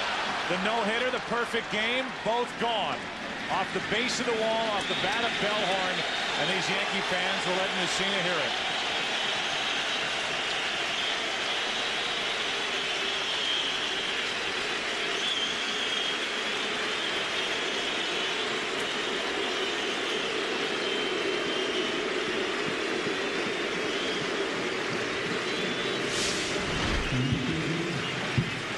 I'm surprised at the selection. Here's a guy who struck out 177 times during the year. He had an 0-2 count. Clearly, Moose didn't want to throw it there. But you would think of the expansive pitching would be off speed as opposed to a fastball. I know he was trying to thread it away, but surprised at that pitch selection.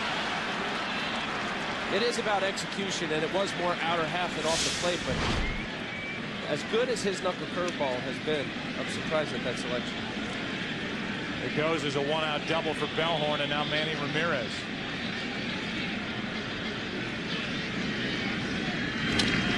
To the shortstop on 2 hops. Jeter.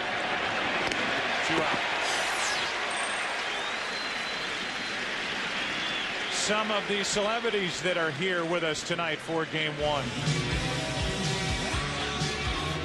Nicholson, Danza, Henry, Kraft, Billy Crystal, Tom Brokaw, Donald Trump. What's Donald been doing lately? I haven't seen much of him. Firing everybody. Runner at second, 2 out. And here's David Ortiz. By the way, forget all that Hollywood stuff with Nicholson. He's from Neptune, New Jersey. Down the shore. You know what the boss says. That's the first Springsteen reference.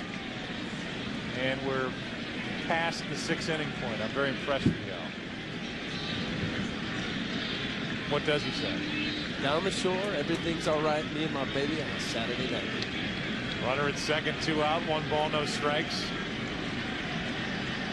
On Ortiz. Out in front, 1-1. Asbury Park near Neptune. I don't know. Is it near Neptune? That's where he's from. It's a big rival. Asbury Park and Neptune. I know that. Right next to each Talking to the king of Memphis over there. I'm from Memphis, man. Actually, Bruce Springsteen went to Freehold High School, and he makes a lot of references to Asbury Park. But he's really from Freehold, which is still a rival of Neptune. So says the man from Tom's River. Here's the 1-1. Ortiz into right field, a base hit. Bellhorn will hold up at third, down 8-0. You cannot run into an out at the plate. And 2 hits in the 7th inning for Boston. At least trying to get up off the mat and get something done here. Flex their muscles before the end of game 1. Yeah, to give them something to take into tomorrow. Brandon Arroyo against Pedro Martinez in game 2 tomorrow night. Did you know somebody at one point in your life named Brandon Arroyo? Bronson Arroyo. Oh, it's Bronson Arroyo, and he's not starting tomorrow night. No. No. So I was wrong on both counts. I was thinking of Neptune and Asbury Park. The whole New Jersey conversation got you really thrown out of whack. Got me flustered. It's Pedro. It will be John Lieber against Pedro tomorrow. There you go. No. Mel Stottlemyre is out to say, Mike, look, I've been watching you all night, and I really haven't had anything to say to this point, so I just thought I'd make an appearance. Here's our Nissan game summary as we play here in the top of the 7th inning. The Red Sox threatening for the first time. Schilling lasting only 3 innings. Mussina is into the 7th, still working. Matsui's had the big night with a bat. At the bottom, the Yankees have lost 4 straight game 1s, but tonight lead 8-0 in the 7th. Here's Millar with 1st and 3rd, 2 out. Strike 1. A 1-out double by Bellhorn, a 2-out single by Ortiz.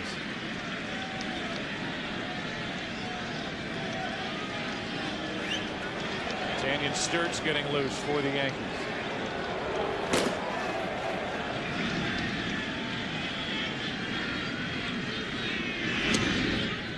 No matter the score, if you look at this series,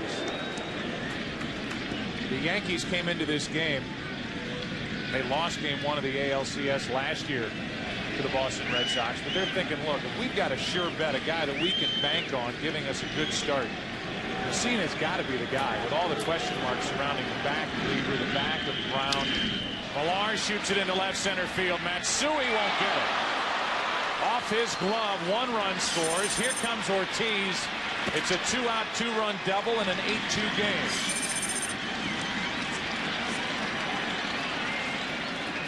Matsui almost got there, and Millar puts the Red Sox on the board. Well, Matsui touching this ball allows Ortiz to score.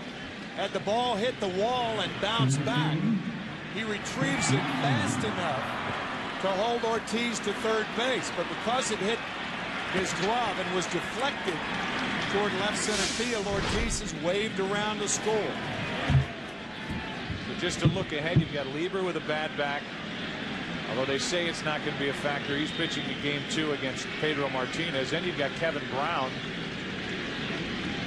As that pitch squirts away, and Millar was on his toes, goes over to 3rd. And he's 90 feet away with 2 out. Kevin Brown with a broken left hand during the season. Clearly a cross-up. Oh. There hasn't been too many people at second base, so maybe they use different signs, and Posada and Mussina have to get on the same page here, obviously. It's a pass ball, and the cross-up goes in the category of pass ball on a pitch that is called a strike. Mussina got the strike on that pitch, even though it got away. How many times do you get a strike on a wild pitch or a pass ball? Rarely. The one that hits the catcher in the chest. Wasn't caught. Here's an 0-1. Dixon with a base hit into center field. It's 8-3.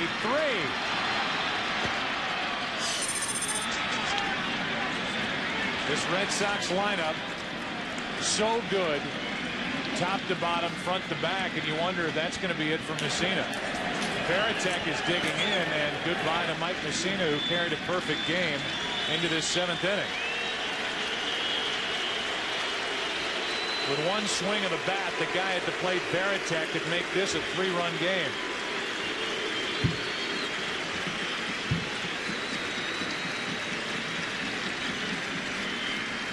So Sturtz pops out of that bullpen as they salute Mussina.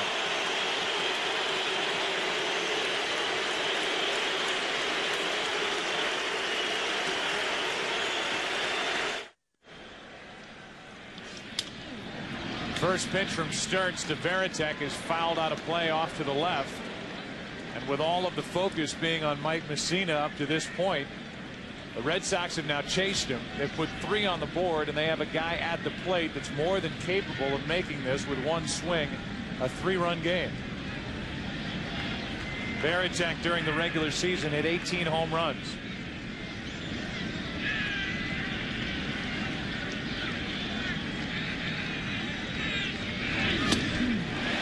High Heat, 95 miles per hour, 0-2. I'm surprised John Olerud's holding Veritek on. You can almost play him 10 feet behind Nixon with the quad problem Nixon has. He's not going anywhere. Veritek could pop one, hook one around Olerud. Veritek into right field. Back is Sheffield at the wall. Gone. 2-run home run Veritek, and it's 8-5 here in the 7th.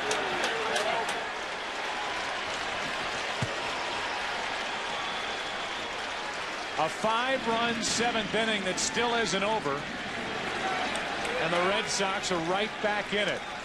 His first hit at Yankee Stadium this year, a 2-run shot by Veritek, who's now 1 for 37 in this ballpark.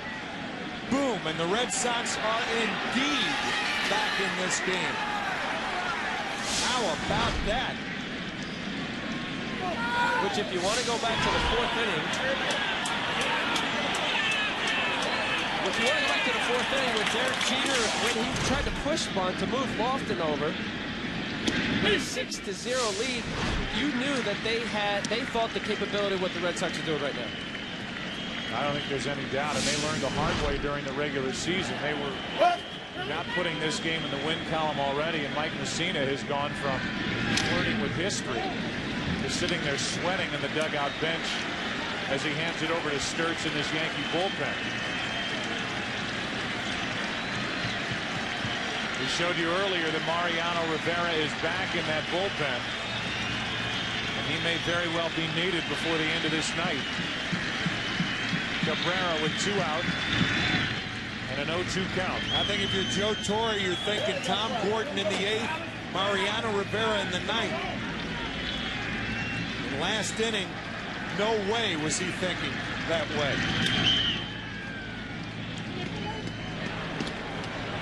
So Tanyan Sturtz comes in, gives up the inherited runner, the night for Mussina, 6 2/3, 4 runs on only 4 hits.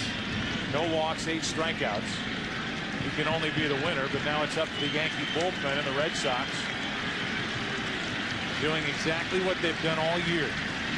They don't quit, they keep coming at you. And the top of the 7th inning is finally over, but not before the Red Sox officially climb tomorrow night when the Houston Astros visit the St. Louis Cardinals. Game 1, Brandon Bakke against Woody Williams. A 5-run 7th inning has put the Red Sox back in it. They turn Posada around, make him bat right-handed, strike 1.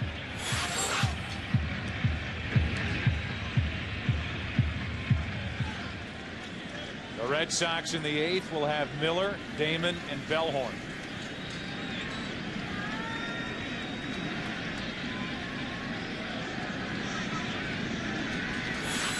The 0-1. 1 ball, 1 strike. With the addition of Keith Volk as the closer for the Boston Red Sox, the Red Sox like their bullpen better than they liked it a year ago in the LCS against the Yankees. Timlin was a part of it last year, and he'll be a big part of it this year. The 1-1 pitch. Strike 2.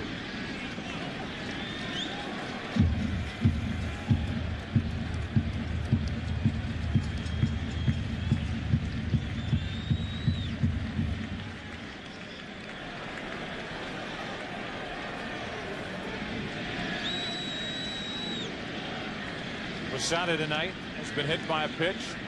He's grounded out. He's hit a sac fly. Good rip, still 1-2. Joe, you brought up an interesting point about tack-on runs. A lot of times when a team has an 8-0 lead, you don't have a tendency to give the importance to that 6th, 7th, 8th run like you would when a team comes back and scores 5 runs. Well, the 2 runs that were scored against Wakefield is huge. And at the time, you don't think about it because nobody was even sniffing a hit against Mussina. If you go back 75 years ago today, in the history books, you'll find the largest deficit overcome in postseason history. 8 runs, October 12th, 1929, by the Philadelphia A's. The year the stock market crashed.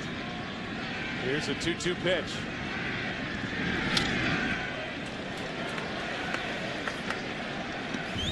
Embry is the 5th pitcher of the night for the Red Sox.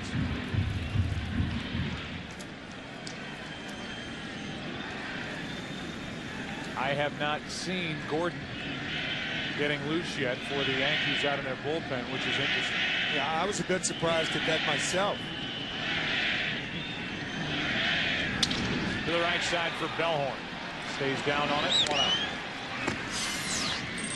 Well, you want to turn Posada around anytime you get that chance. He has clearly more power from the right side, from the left side.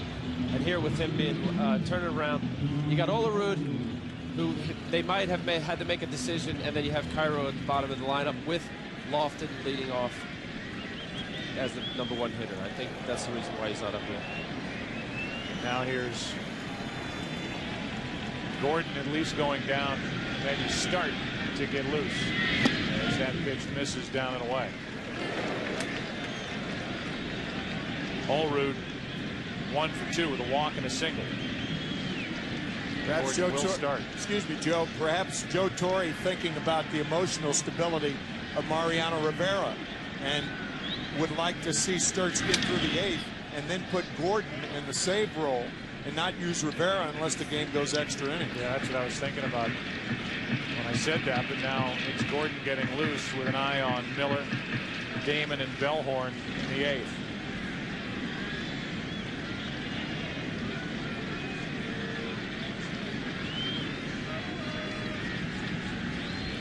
One ball, 1 strike. Olerud takes it wide. Let's go down to Kenny Albert. Well, Joe, Tandem Sturts celebrating his 34th birthday today. He grew up in Worcester, Massachusetts. A huge Red Sox fan. He attended 10 straight opening days at Fenway Park. His dad, Ken, finally gave in yesterday, bought his first Yankee cap. It took this long. Sturts was an in-season addition to this Yankee team, and he pitched his way into a serious role in the postseason for Joe Torre. That's to left for Ramirez, who zigzags his way to it. Olerud is gone, 2 out. And Cairo will be the hitter. Gordon was a part of this rivalry from the other side. And he was a part of an LCS against the Yankees back in '99. A year after saving 46 games for the Red Sox. And now his job is to maintain a lead and hand it over to Rivera as Cairo takes ball 1.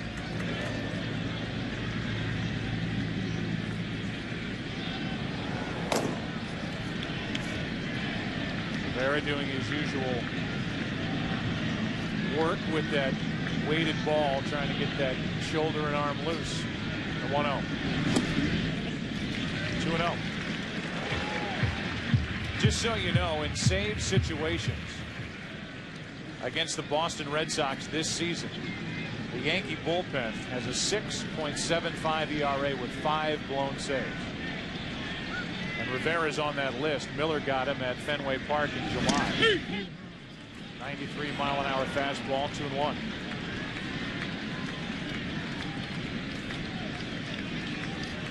That's why when the Yankees scored those 2 runs in the bottom of the 6th, you could hear some TVs being clicked off in New England. In the 7th inning, with 5 in the 7th, turned them back on. Here's a 2-1 pitch. That's a fair ball. Broken bat hit for Cairo. Nixon over to get it. And he holds Cairo to a 2-out single. That was close. That ball was skewering toward the Yankee dugout. Good call. Right over the bag. Called properly fair by Jeff Nelson. It's an interesting move here by Joe Torre, or non-move. You've got the left-handed hitting DH Kenny Lofton at the plate. You have the switch hitting option in Ruben Sierra.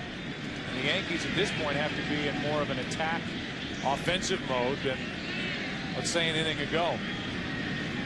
So it's lefty on lefty, and Embry checks on Cairo.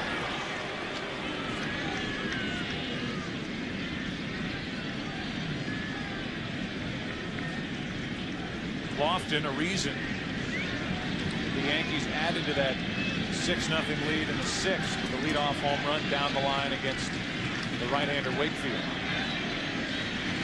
Torrey stays with him, and Embry stays with Millar and Cairo over to first. In the 6th, right down the line.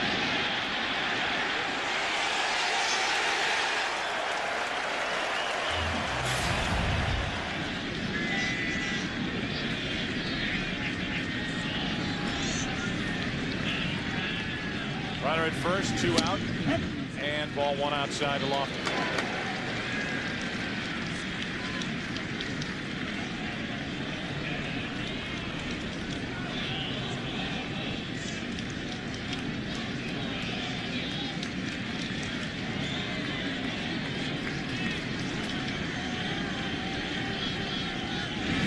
That's a strike, and this could be Embry's last hitter with a right-handed hitting Jeter on deck, and Timlin getting loose in the Red Sox bullpen. Yeah, that was a slide step by Alan Embry. Miguel Cairo is not a fast base runner at first base, but he's a good base runner. Got 11 steals during the season with 2 outs. Not a bad play if you're the Yankees to try to steal a base. And Lofton pops it up. Plenty of time for Ramirez to get there, and Embry pitches a scoreless 7th. Who's coming up for the Red Sox in the 8th inning? It'll be Miller, Damon, Bellhorn. Red Sox down by 3.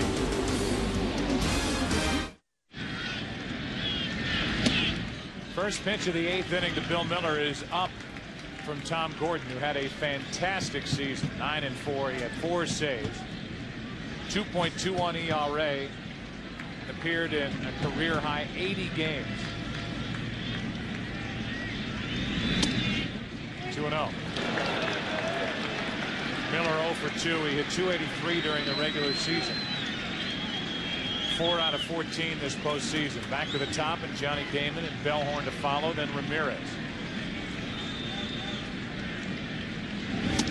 There's a strike, 2-1.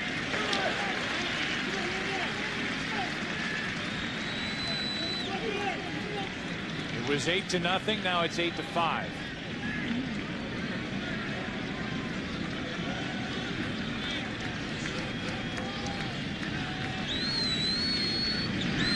Miller, diving stop Cairo, but he can't make a throw, and Miller is on to start the 8th.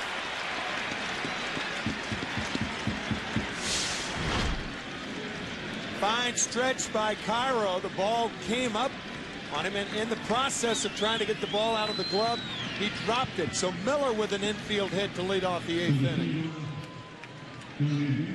Coming up on 11 o'clock in the East, we're at Yankee Stadium, game 1 of this ALCS.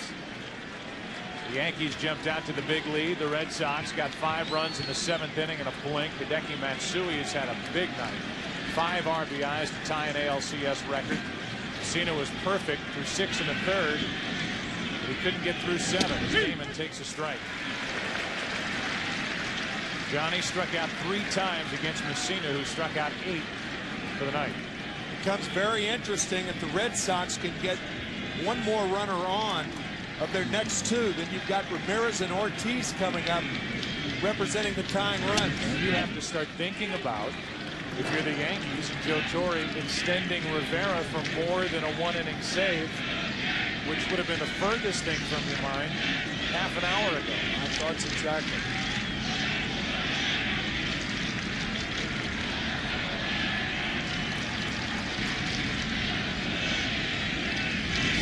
Good pitch from Gordon, strike 2 on Damon.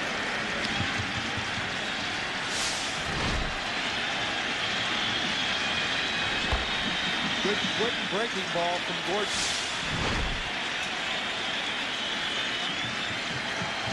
Rivera, who flew in from Panama today, is getting loose in the 8th with nobody out. Damon strikes out, 1 out. 4 strikeouts tonight for Johnny Damon. Just a nasty breaking ball, just drop it off the table. The defensive swing from Damon. Straight down, and they called a 12-6er, stayed on the outer half. Great pitch. Damon would agree, and now with 1 on 1 out, Bellhorn stands in. Mark 1 for 3. His double broke up the perfect game last inning. And he pops up here into left field. Slicing to Matsui, 2 out. We talked about Rivera early, and he appeared when we hit the 3rd inning here, and that's right about when we expected Mariano Rivera to get to Yankee Stadium. He gets a hug from Alex Rodriguez. And then in the 5th inning, he arrived out in the bullpen getting hugs from his teammates and coaches out there. And a huge ovation from this crowd at Yankee Stadium as he popped into that bullpen, and now he's loosening here in the 8th. Here is Manny Ramirez. Ball 1. Manny has been quiet all night. He has not gotten the ball out of the infield. Remember, he has tremendous power the other way. And here at Yankee Stadium, a short porch in right field. Either way, in my mind, this should be Gordon's last hitter, one way or the other. You've got 2 out in the inning. You've got Rivera getting loose in the bullpen, and if Ramirez reaches, Ortiz would bat here in the 8th inning, representing the tying run. You know Joe Torre wants Rivera on the mound in that situation. Yep.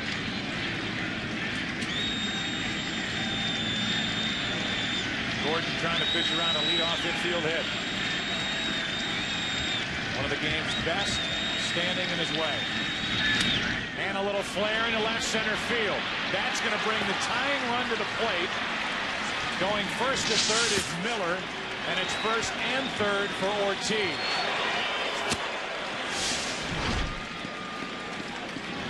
I think Jorge Posada encouraged to go out in front of home plate, slow things down to give Rivera a chance as the tying run potentially comes up in the person of David Ortiz, and he has killed the game.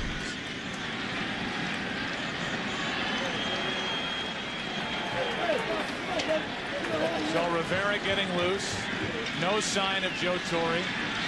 And David Ortiz, representing the tying run, will bat here in the 8th inning. Well, this is a gutsy move by Joe Torre. Ortiz takes the ball. Because the question would be asked, why is he getting loose here in the 8th if not to pitch in this spot? That's right. Ortiz has 1 hit off Gordon with a home run. He is the tying run at the plate here in the 8th. The 1-0. 2-0.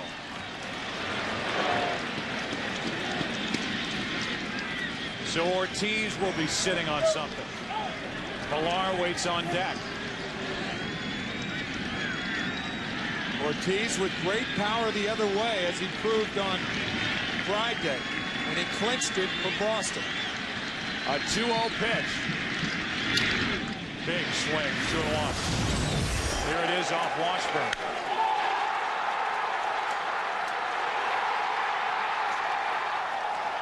And there's that swing the other way, Al, that you talked about earlier.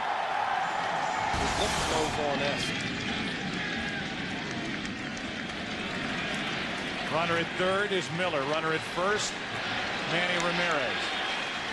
But the man on the spot, Ortiz for the Red Sox, Gordon for the Yankees.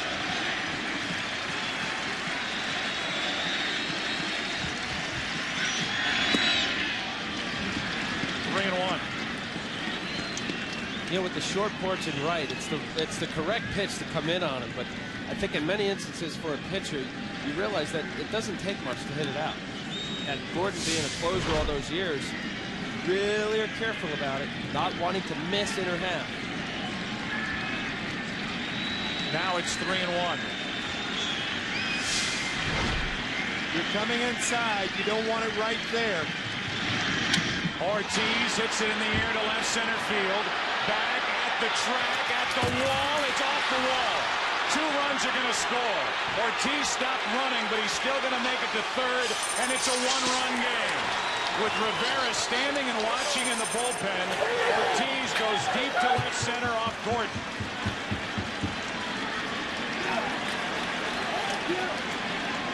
And Ortiz came within a matter of feet of making this comeback complete and getting it out of here for an 8-8 score. Joe Torre, over the last 9 years, has made a ton of proper moves for the New York Yankees, but this is not one of them. Clearly. I say feed. I mean, what is it? How much did this miss? A, the glove of Matsui, and B, getting out of the park. The Red Sox at one point trail 8-0. It's now 8-7 with the tying run 90 feet away. Rivera, one of the best in postseason history, coming in. Millar coming up for Boston.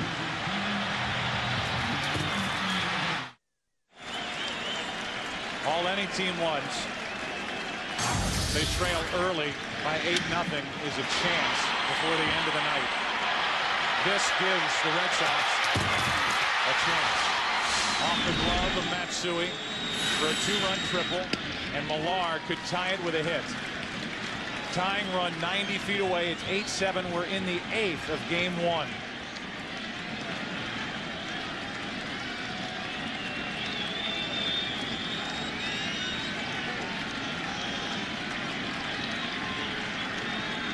A 1-0. 2-0. There would probably be a pinch runner for David Ortiz if there were none or one out. But with 2 out, you go on the theory that, for the most part, it's going to take a base hit to score him anyway. Since the start of 2002, Rivera has blown 5 saves against Boston.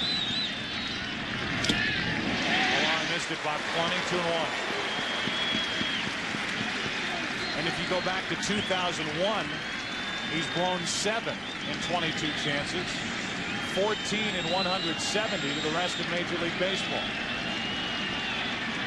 Trying to save it here. Tying run at third, 2 out, 8-7 in the 8th. Millar pops it up. Jeter. And the Yankees are hanging on by a thread. 8-7 into the bottom of the 8th here in the Bronx. Here is Mike Timlin, the 6th pitcher of the night for Boston, trying to keep it a 1-run game. And he'll work to Jeter, Rodriguez, and Sheffield, the top of the order for the Yankees.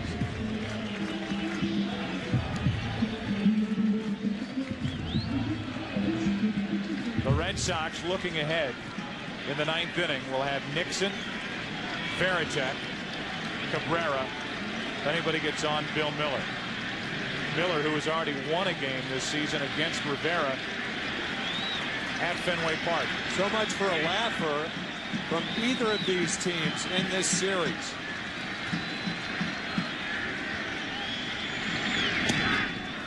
People will say, well, should it surprise you with these two teams and what happened last year? Tonight, with the way this game started, the way Mussina was pitching, clearly this is a shock. And the Boston Red Sox, to their credit, and this is to no one's surprise, didn't quit. They kept on coming. And here they are, 1 run down in the 8th. As Jeter grounds to short, Cabrera backed up and gets his man, 1 out.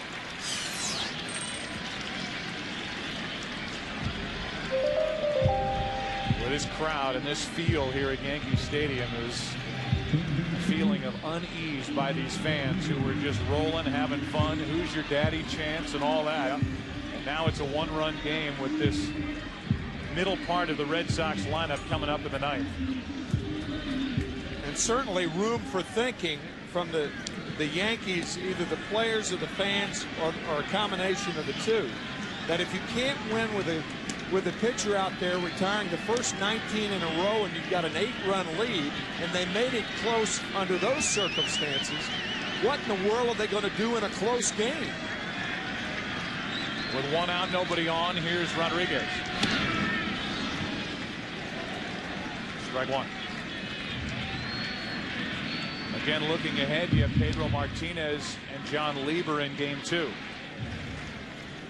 And then Bronson Arroyo against Kevin Brown game 3. The Red Sox are 4-0. in games that Arroyo started this year against the Yankees. The 0-1. 0-2.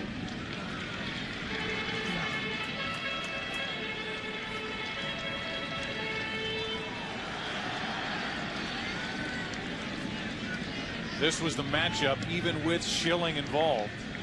Who knew how his ankle would respond and how he would pitch?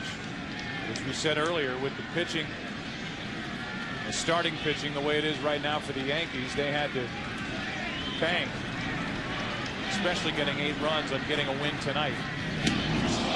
Rodriguez gets a whiff of one. The minute you mentioned Bronson Arroyo, a ball goes up and in to Alex Rodriguez. That's what happened on July 24th that started that brawl.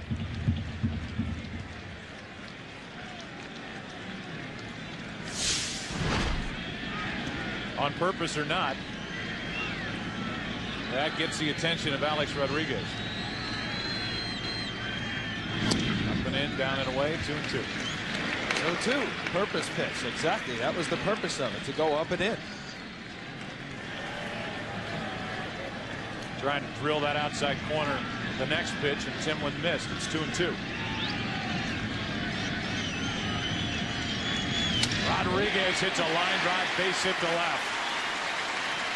The ball is just jumping off his bat now.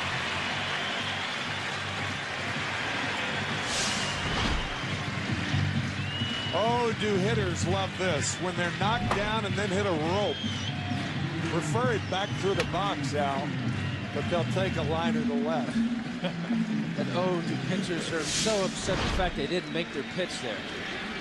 Wasn't much sink, didn't run inside. It was inner half. That's what great hitters do. Here's another great hitter, Gary Sheffield. Sheffield's had a nice night. A pair of doubles, a walk, 3 runs scored. But that happens when you hit in front of Matsui. Strike 1. Historically, Timlin has, I don't want to say owned Sheffield, but he's 2 for 11 lifetime with no damage as far as home runs. Sheffield looking to pop one here to make it a little easier in the night. I know.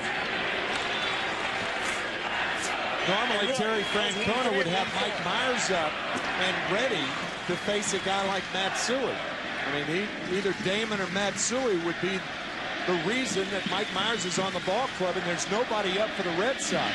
So if Sheffield first and thirds him, then Timlin's got to pitch to the hottest hitter in this game tonight.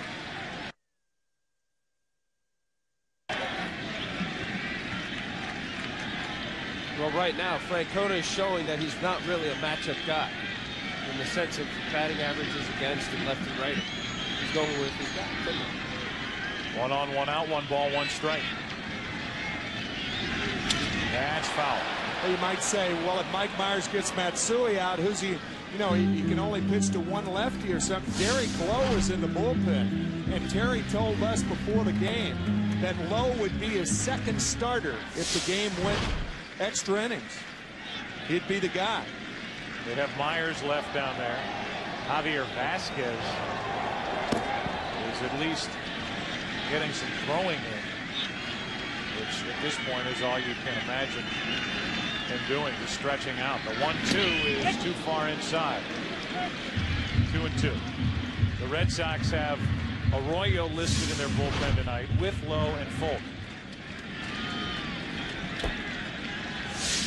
A very close fastball from Timlin. Looked like a strike to me.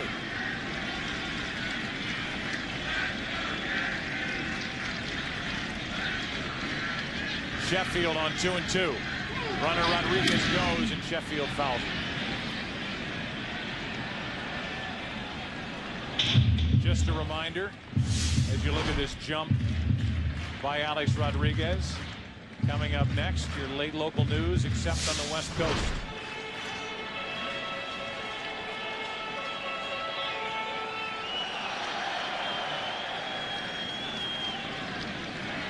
So Mariano Rivera, who flew all day to get here, had to pitch in the 8th, now has to sit in the dugout and watch the 2-2.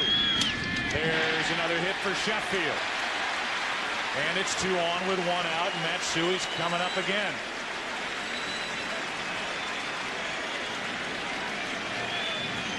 Matsui has been retired once, and that was on a fly ball to left. In the first inning, went down to get it, an RBI double.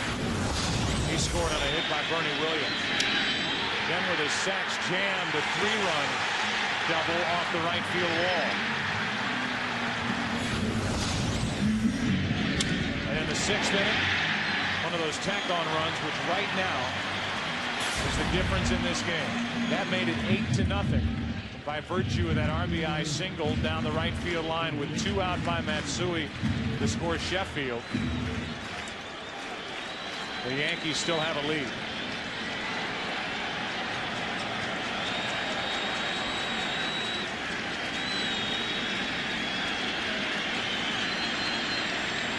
Two on, 1 out. Matsui.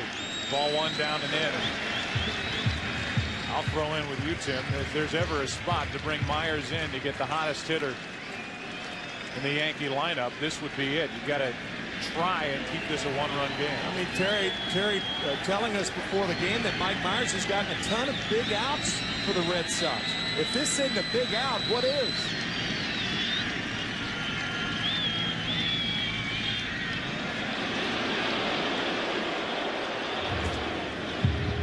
Keith Folk, the closer for the Red Sox, is getting loose now, but with Matsui at the plate, he could do the big damage. 2 on, 1 out, 8-7 New York in the 8th.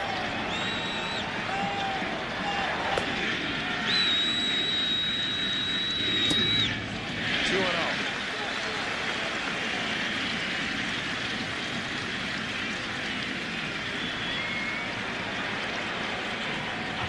Back-to-back hits by Rodriguez and Sheffield. 2 balls, no strikes on Matsui. Could own a new ALCS record for RBIs in a game.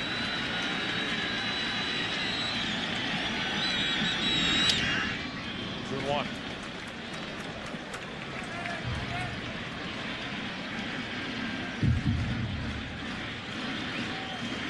With Timlin's strength being a sinker ball pitcher, he's always 1 pitch away from getting out of it with a double play. Matsui led the American League in double play balls last year. He's learned to cope with that 2-seamer a little better this year. That's why his average has improved. And he didn't see a lot in Japan.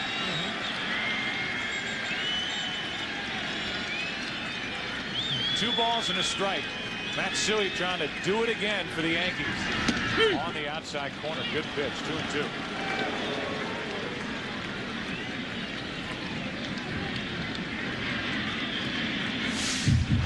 That was right there.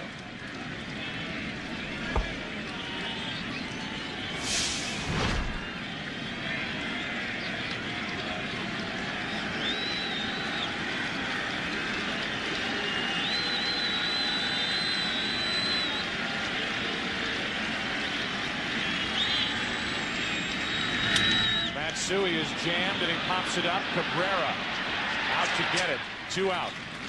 Timlin gets the big out, gets Matsui, and Bernie Williams will walk in as a hitter. That's a terrific job by Timlin after falling behind 2-0. He got the foul ball, the good pitch on the outside, and then he bites a fastball right in on the fist of Matsui.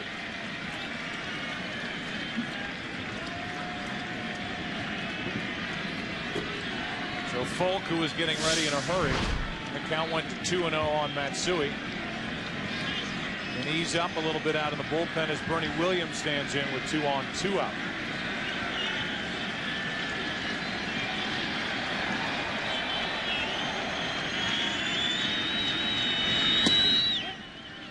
Ball 1.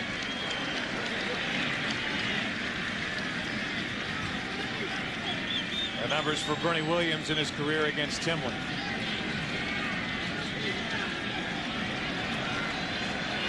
Rodriguez and Sheffield. This is a big at-bat to keep the momentum in the Boston Red Sox favor. Getting out of this inning, first and second. Clearly a boost to the Red Sox hitters coming up in the top of the 9th, albeit against Rivera. Those hitters will be Nixon, Varitek, and Cabrera.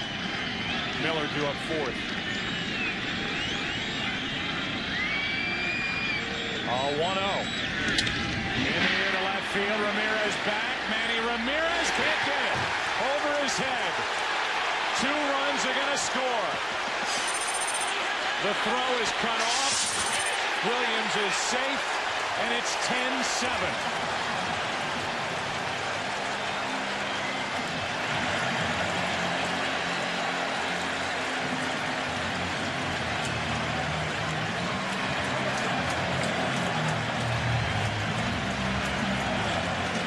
It's a 2-out, 2-run double.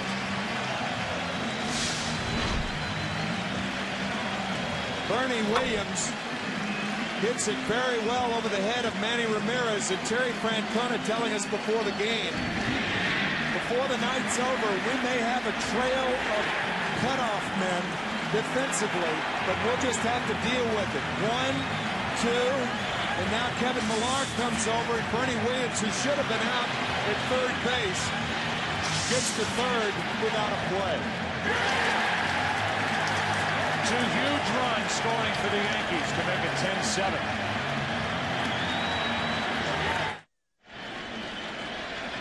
Keith Fulk comes out of the bullpen for Boston. Runner at third, 2 out.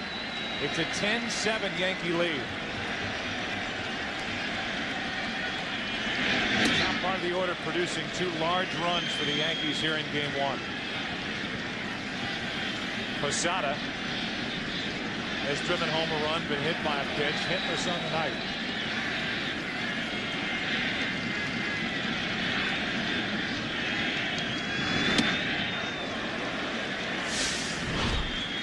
Go back to that play, Manny Ramirez.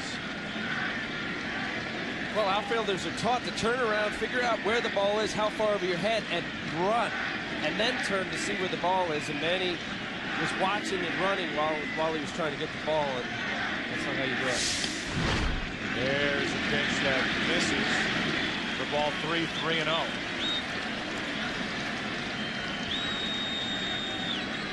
I would imagine Posada will be swinging here. He gets a fastball on the inside part. It's a changeup. Rio changeup, Posada. So Fulk was thinking like you were. 3-1. Another run 90 feet away for the Yankees as Posada hits a soft liner to Miller. It's a 10-7 Yankee lead. And 10-7 instead of 8-7 because of this off the bat of Bernie Williams and over the glove of Manny Ramirez. Yankees lead by 3, 9th inning, game 1. The Yankees trying to hold on and win game number 1 of this ALCS. An 88-2 record in the regular season when leading after the 8th inning. 2 losses to the Red Sox. Nixon leads it off against Rivera.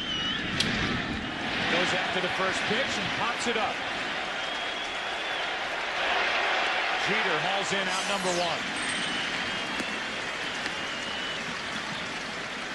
1. Rivera entered in the 8th inning with a tying run at third, 2 out. Got Millar to pop up to short. Now gets Nixon with 1 pitch here in the 9th. Here's Veritek.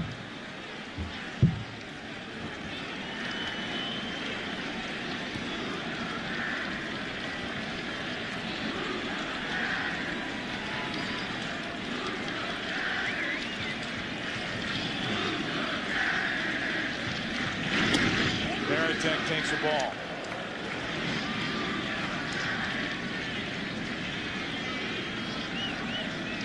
Cabrera on deck, then Miller.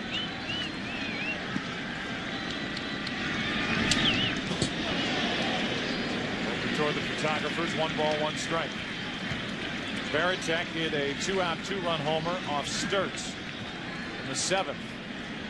It's made it a 3-run game. Then the 2-out, 2-run triple by Ortiz in the 8th made it a 1-run game until Bernie Williams came up with a huge 2-out, 2-run double. That's how they ruled it.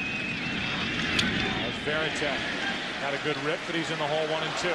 We talked about Mariano Rivera in the division series.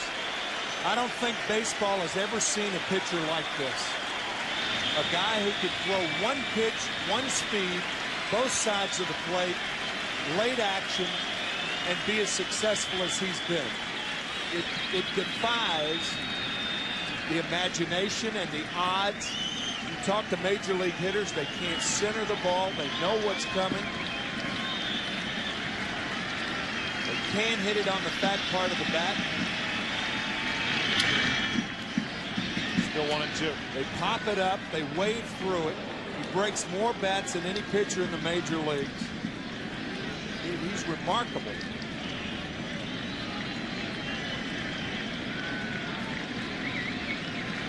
He has the lowest ERA in postseason history, 0.71 coming into tonight. Varitek hits it back toward us. You know, Timmy, you're exactly right. And for as long as he's done it, you see out of his hand, he throws a cut fastball. You hear a lot about it. If you can see the rotation on it, it's very tight and it looks like a fastball. If you see it around a little bit, kind of like a football. If you were to see how it cuts a little, it's not a slider, doesn't have a slider dot, but cuts. And it's hard to vary as to where the ball is going to end up. And that's why they can't center it. The 1-2. Hideki Matsui this time. 2-2. That one took off. I throw a cutter, not as nearly as hard as him, much slower, but off center of the ball and throw it like a fastball. In many instances, pitchers will try to. That ball was down. That's why Varitek centered it. Take another look at this pitch to Varitek. Trying to come in. Middle down, yeah. That cutter probably didn't cut as much.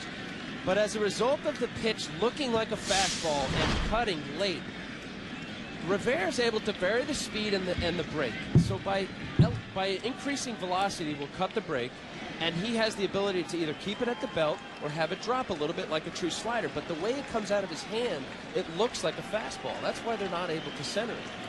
He's done it for so many years. And the fact that he's throwing 94, 95 miles an hour, that's a tough pitch to hit. Not many people throw that pitch. Rivera now with Cabrera, and he grounds one through the left side, and the tying run will come up for the Red Sox. And it's the guy who got him in July back at Fenway Park, Bill Miller. Saturday, July 24th, that brawl game that started late, Bill Miller took Rivera out into right center. A 3-run ninth inning and a victory for the Red Sox. In this case, Miller represents the tying run. The Red Sox will not go away. Ball one. And that double by Bernie Williams. Add-on runs.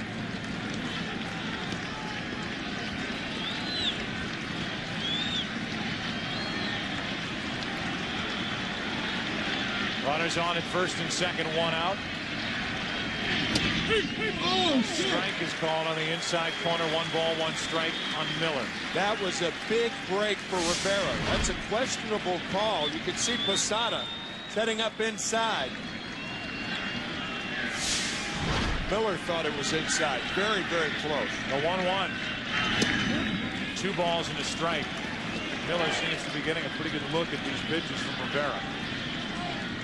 Once again, 75 years ago today, the largest deficit overcome in postseason history. Philadelphia A's, Game 4 of the World Series, 8 runs, 1929. It's a 1.8-0 Yankees here. It's now 10-7, 2 on, 1 out, 9th inning. And Miller rips it foul. Pitch was up and Miller jumped on it.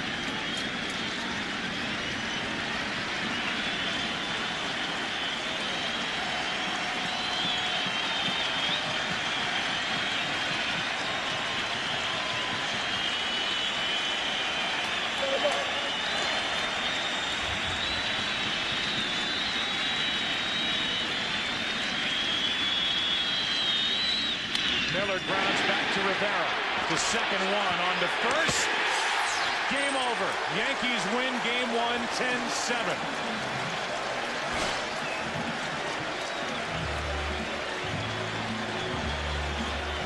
The 31st postseason save for Mariano Rivera, the end of his long day, which started in Panama. Flying nearly 5 hours to get here, arrived in the 3rd inning. Who knew back in the 6th inning when the Yankees had made it 8-0 that they would call on Rivera for a 4-out save tonight. Ending it all by chewing up the bat of Bill Miller, and along with everything else, Rivera, an excellent fielder. A strike to Jeter, who completes a double play to end it. What a day for that man.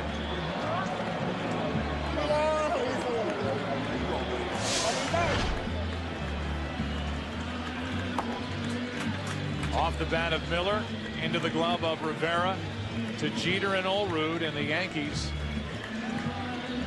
win game 1, 10-7. Let's go down to Kenny Albert. All right, Joe, I'm joined by Bernie Williams, who drove in 3 runs, including the Yankees' last 2 runs tonight. Bernie, you've been a part of 3 no-hitters. Mike Mussina retired the first 19. At what point did you start to think no-hitter?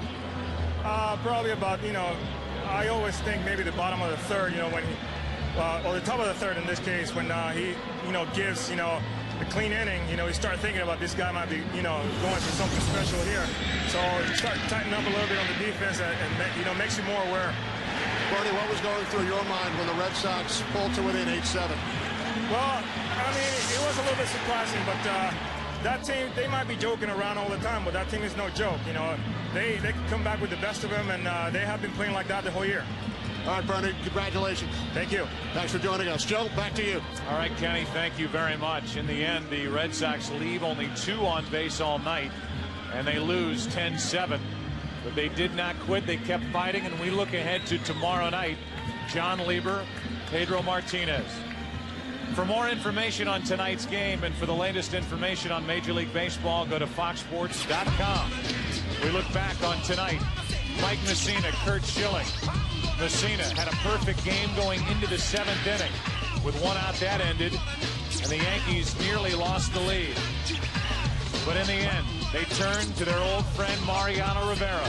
He goes an inning and a 3rd and gets his 31st career postseason save. Until tomorrow night, game 2, 8 o'clock Eastern.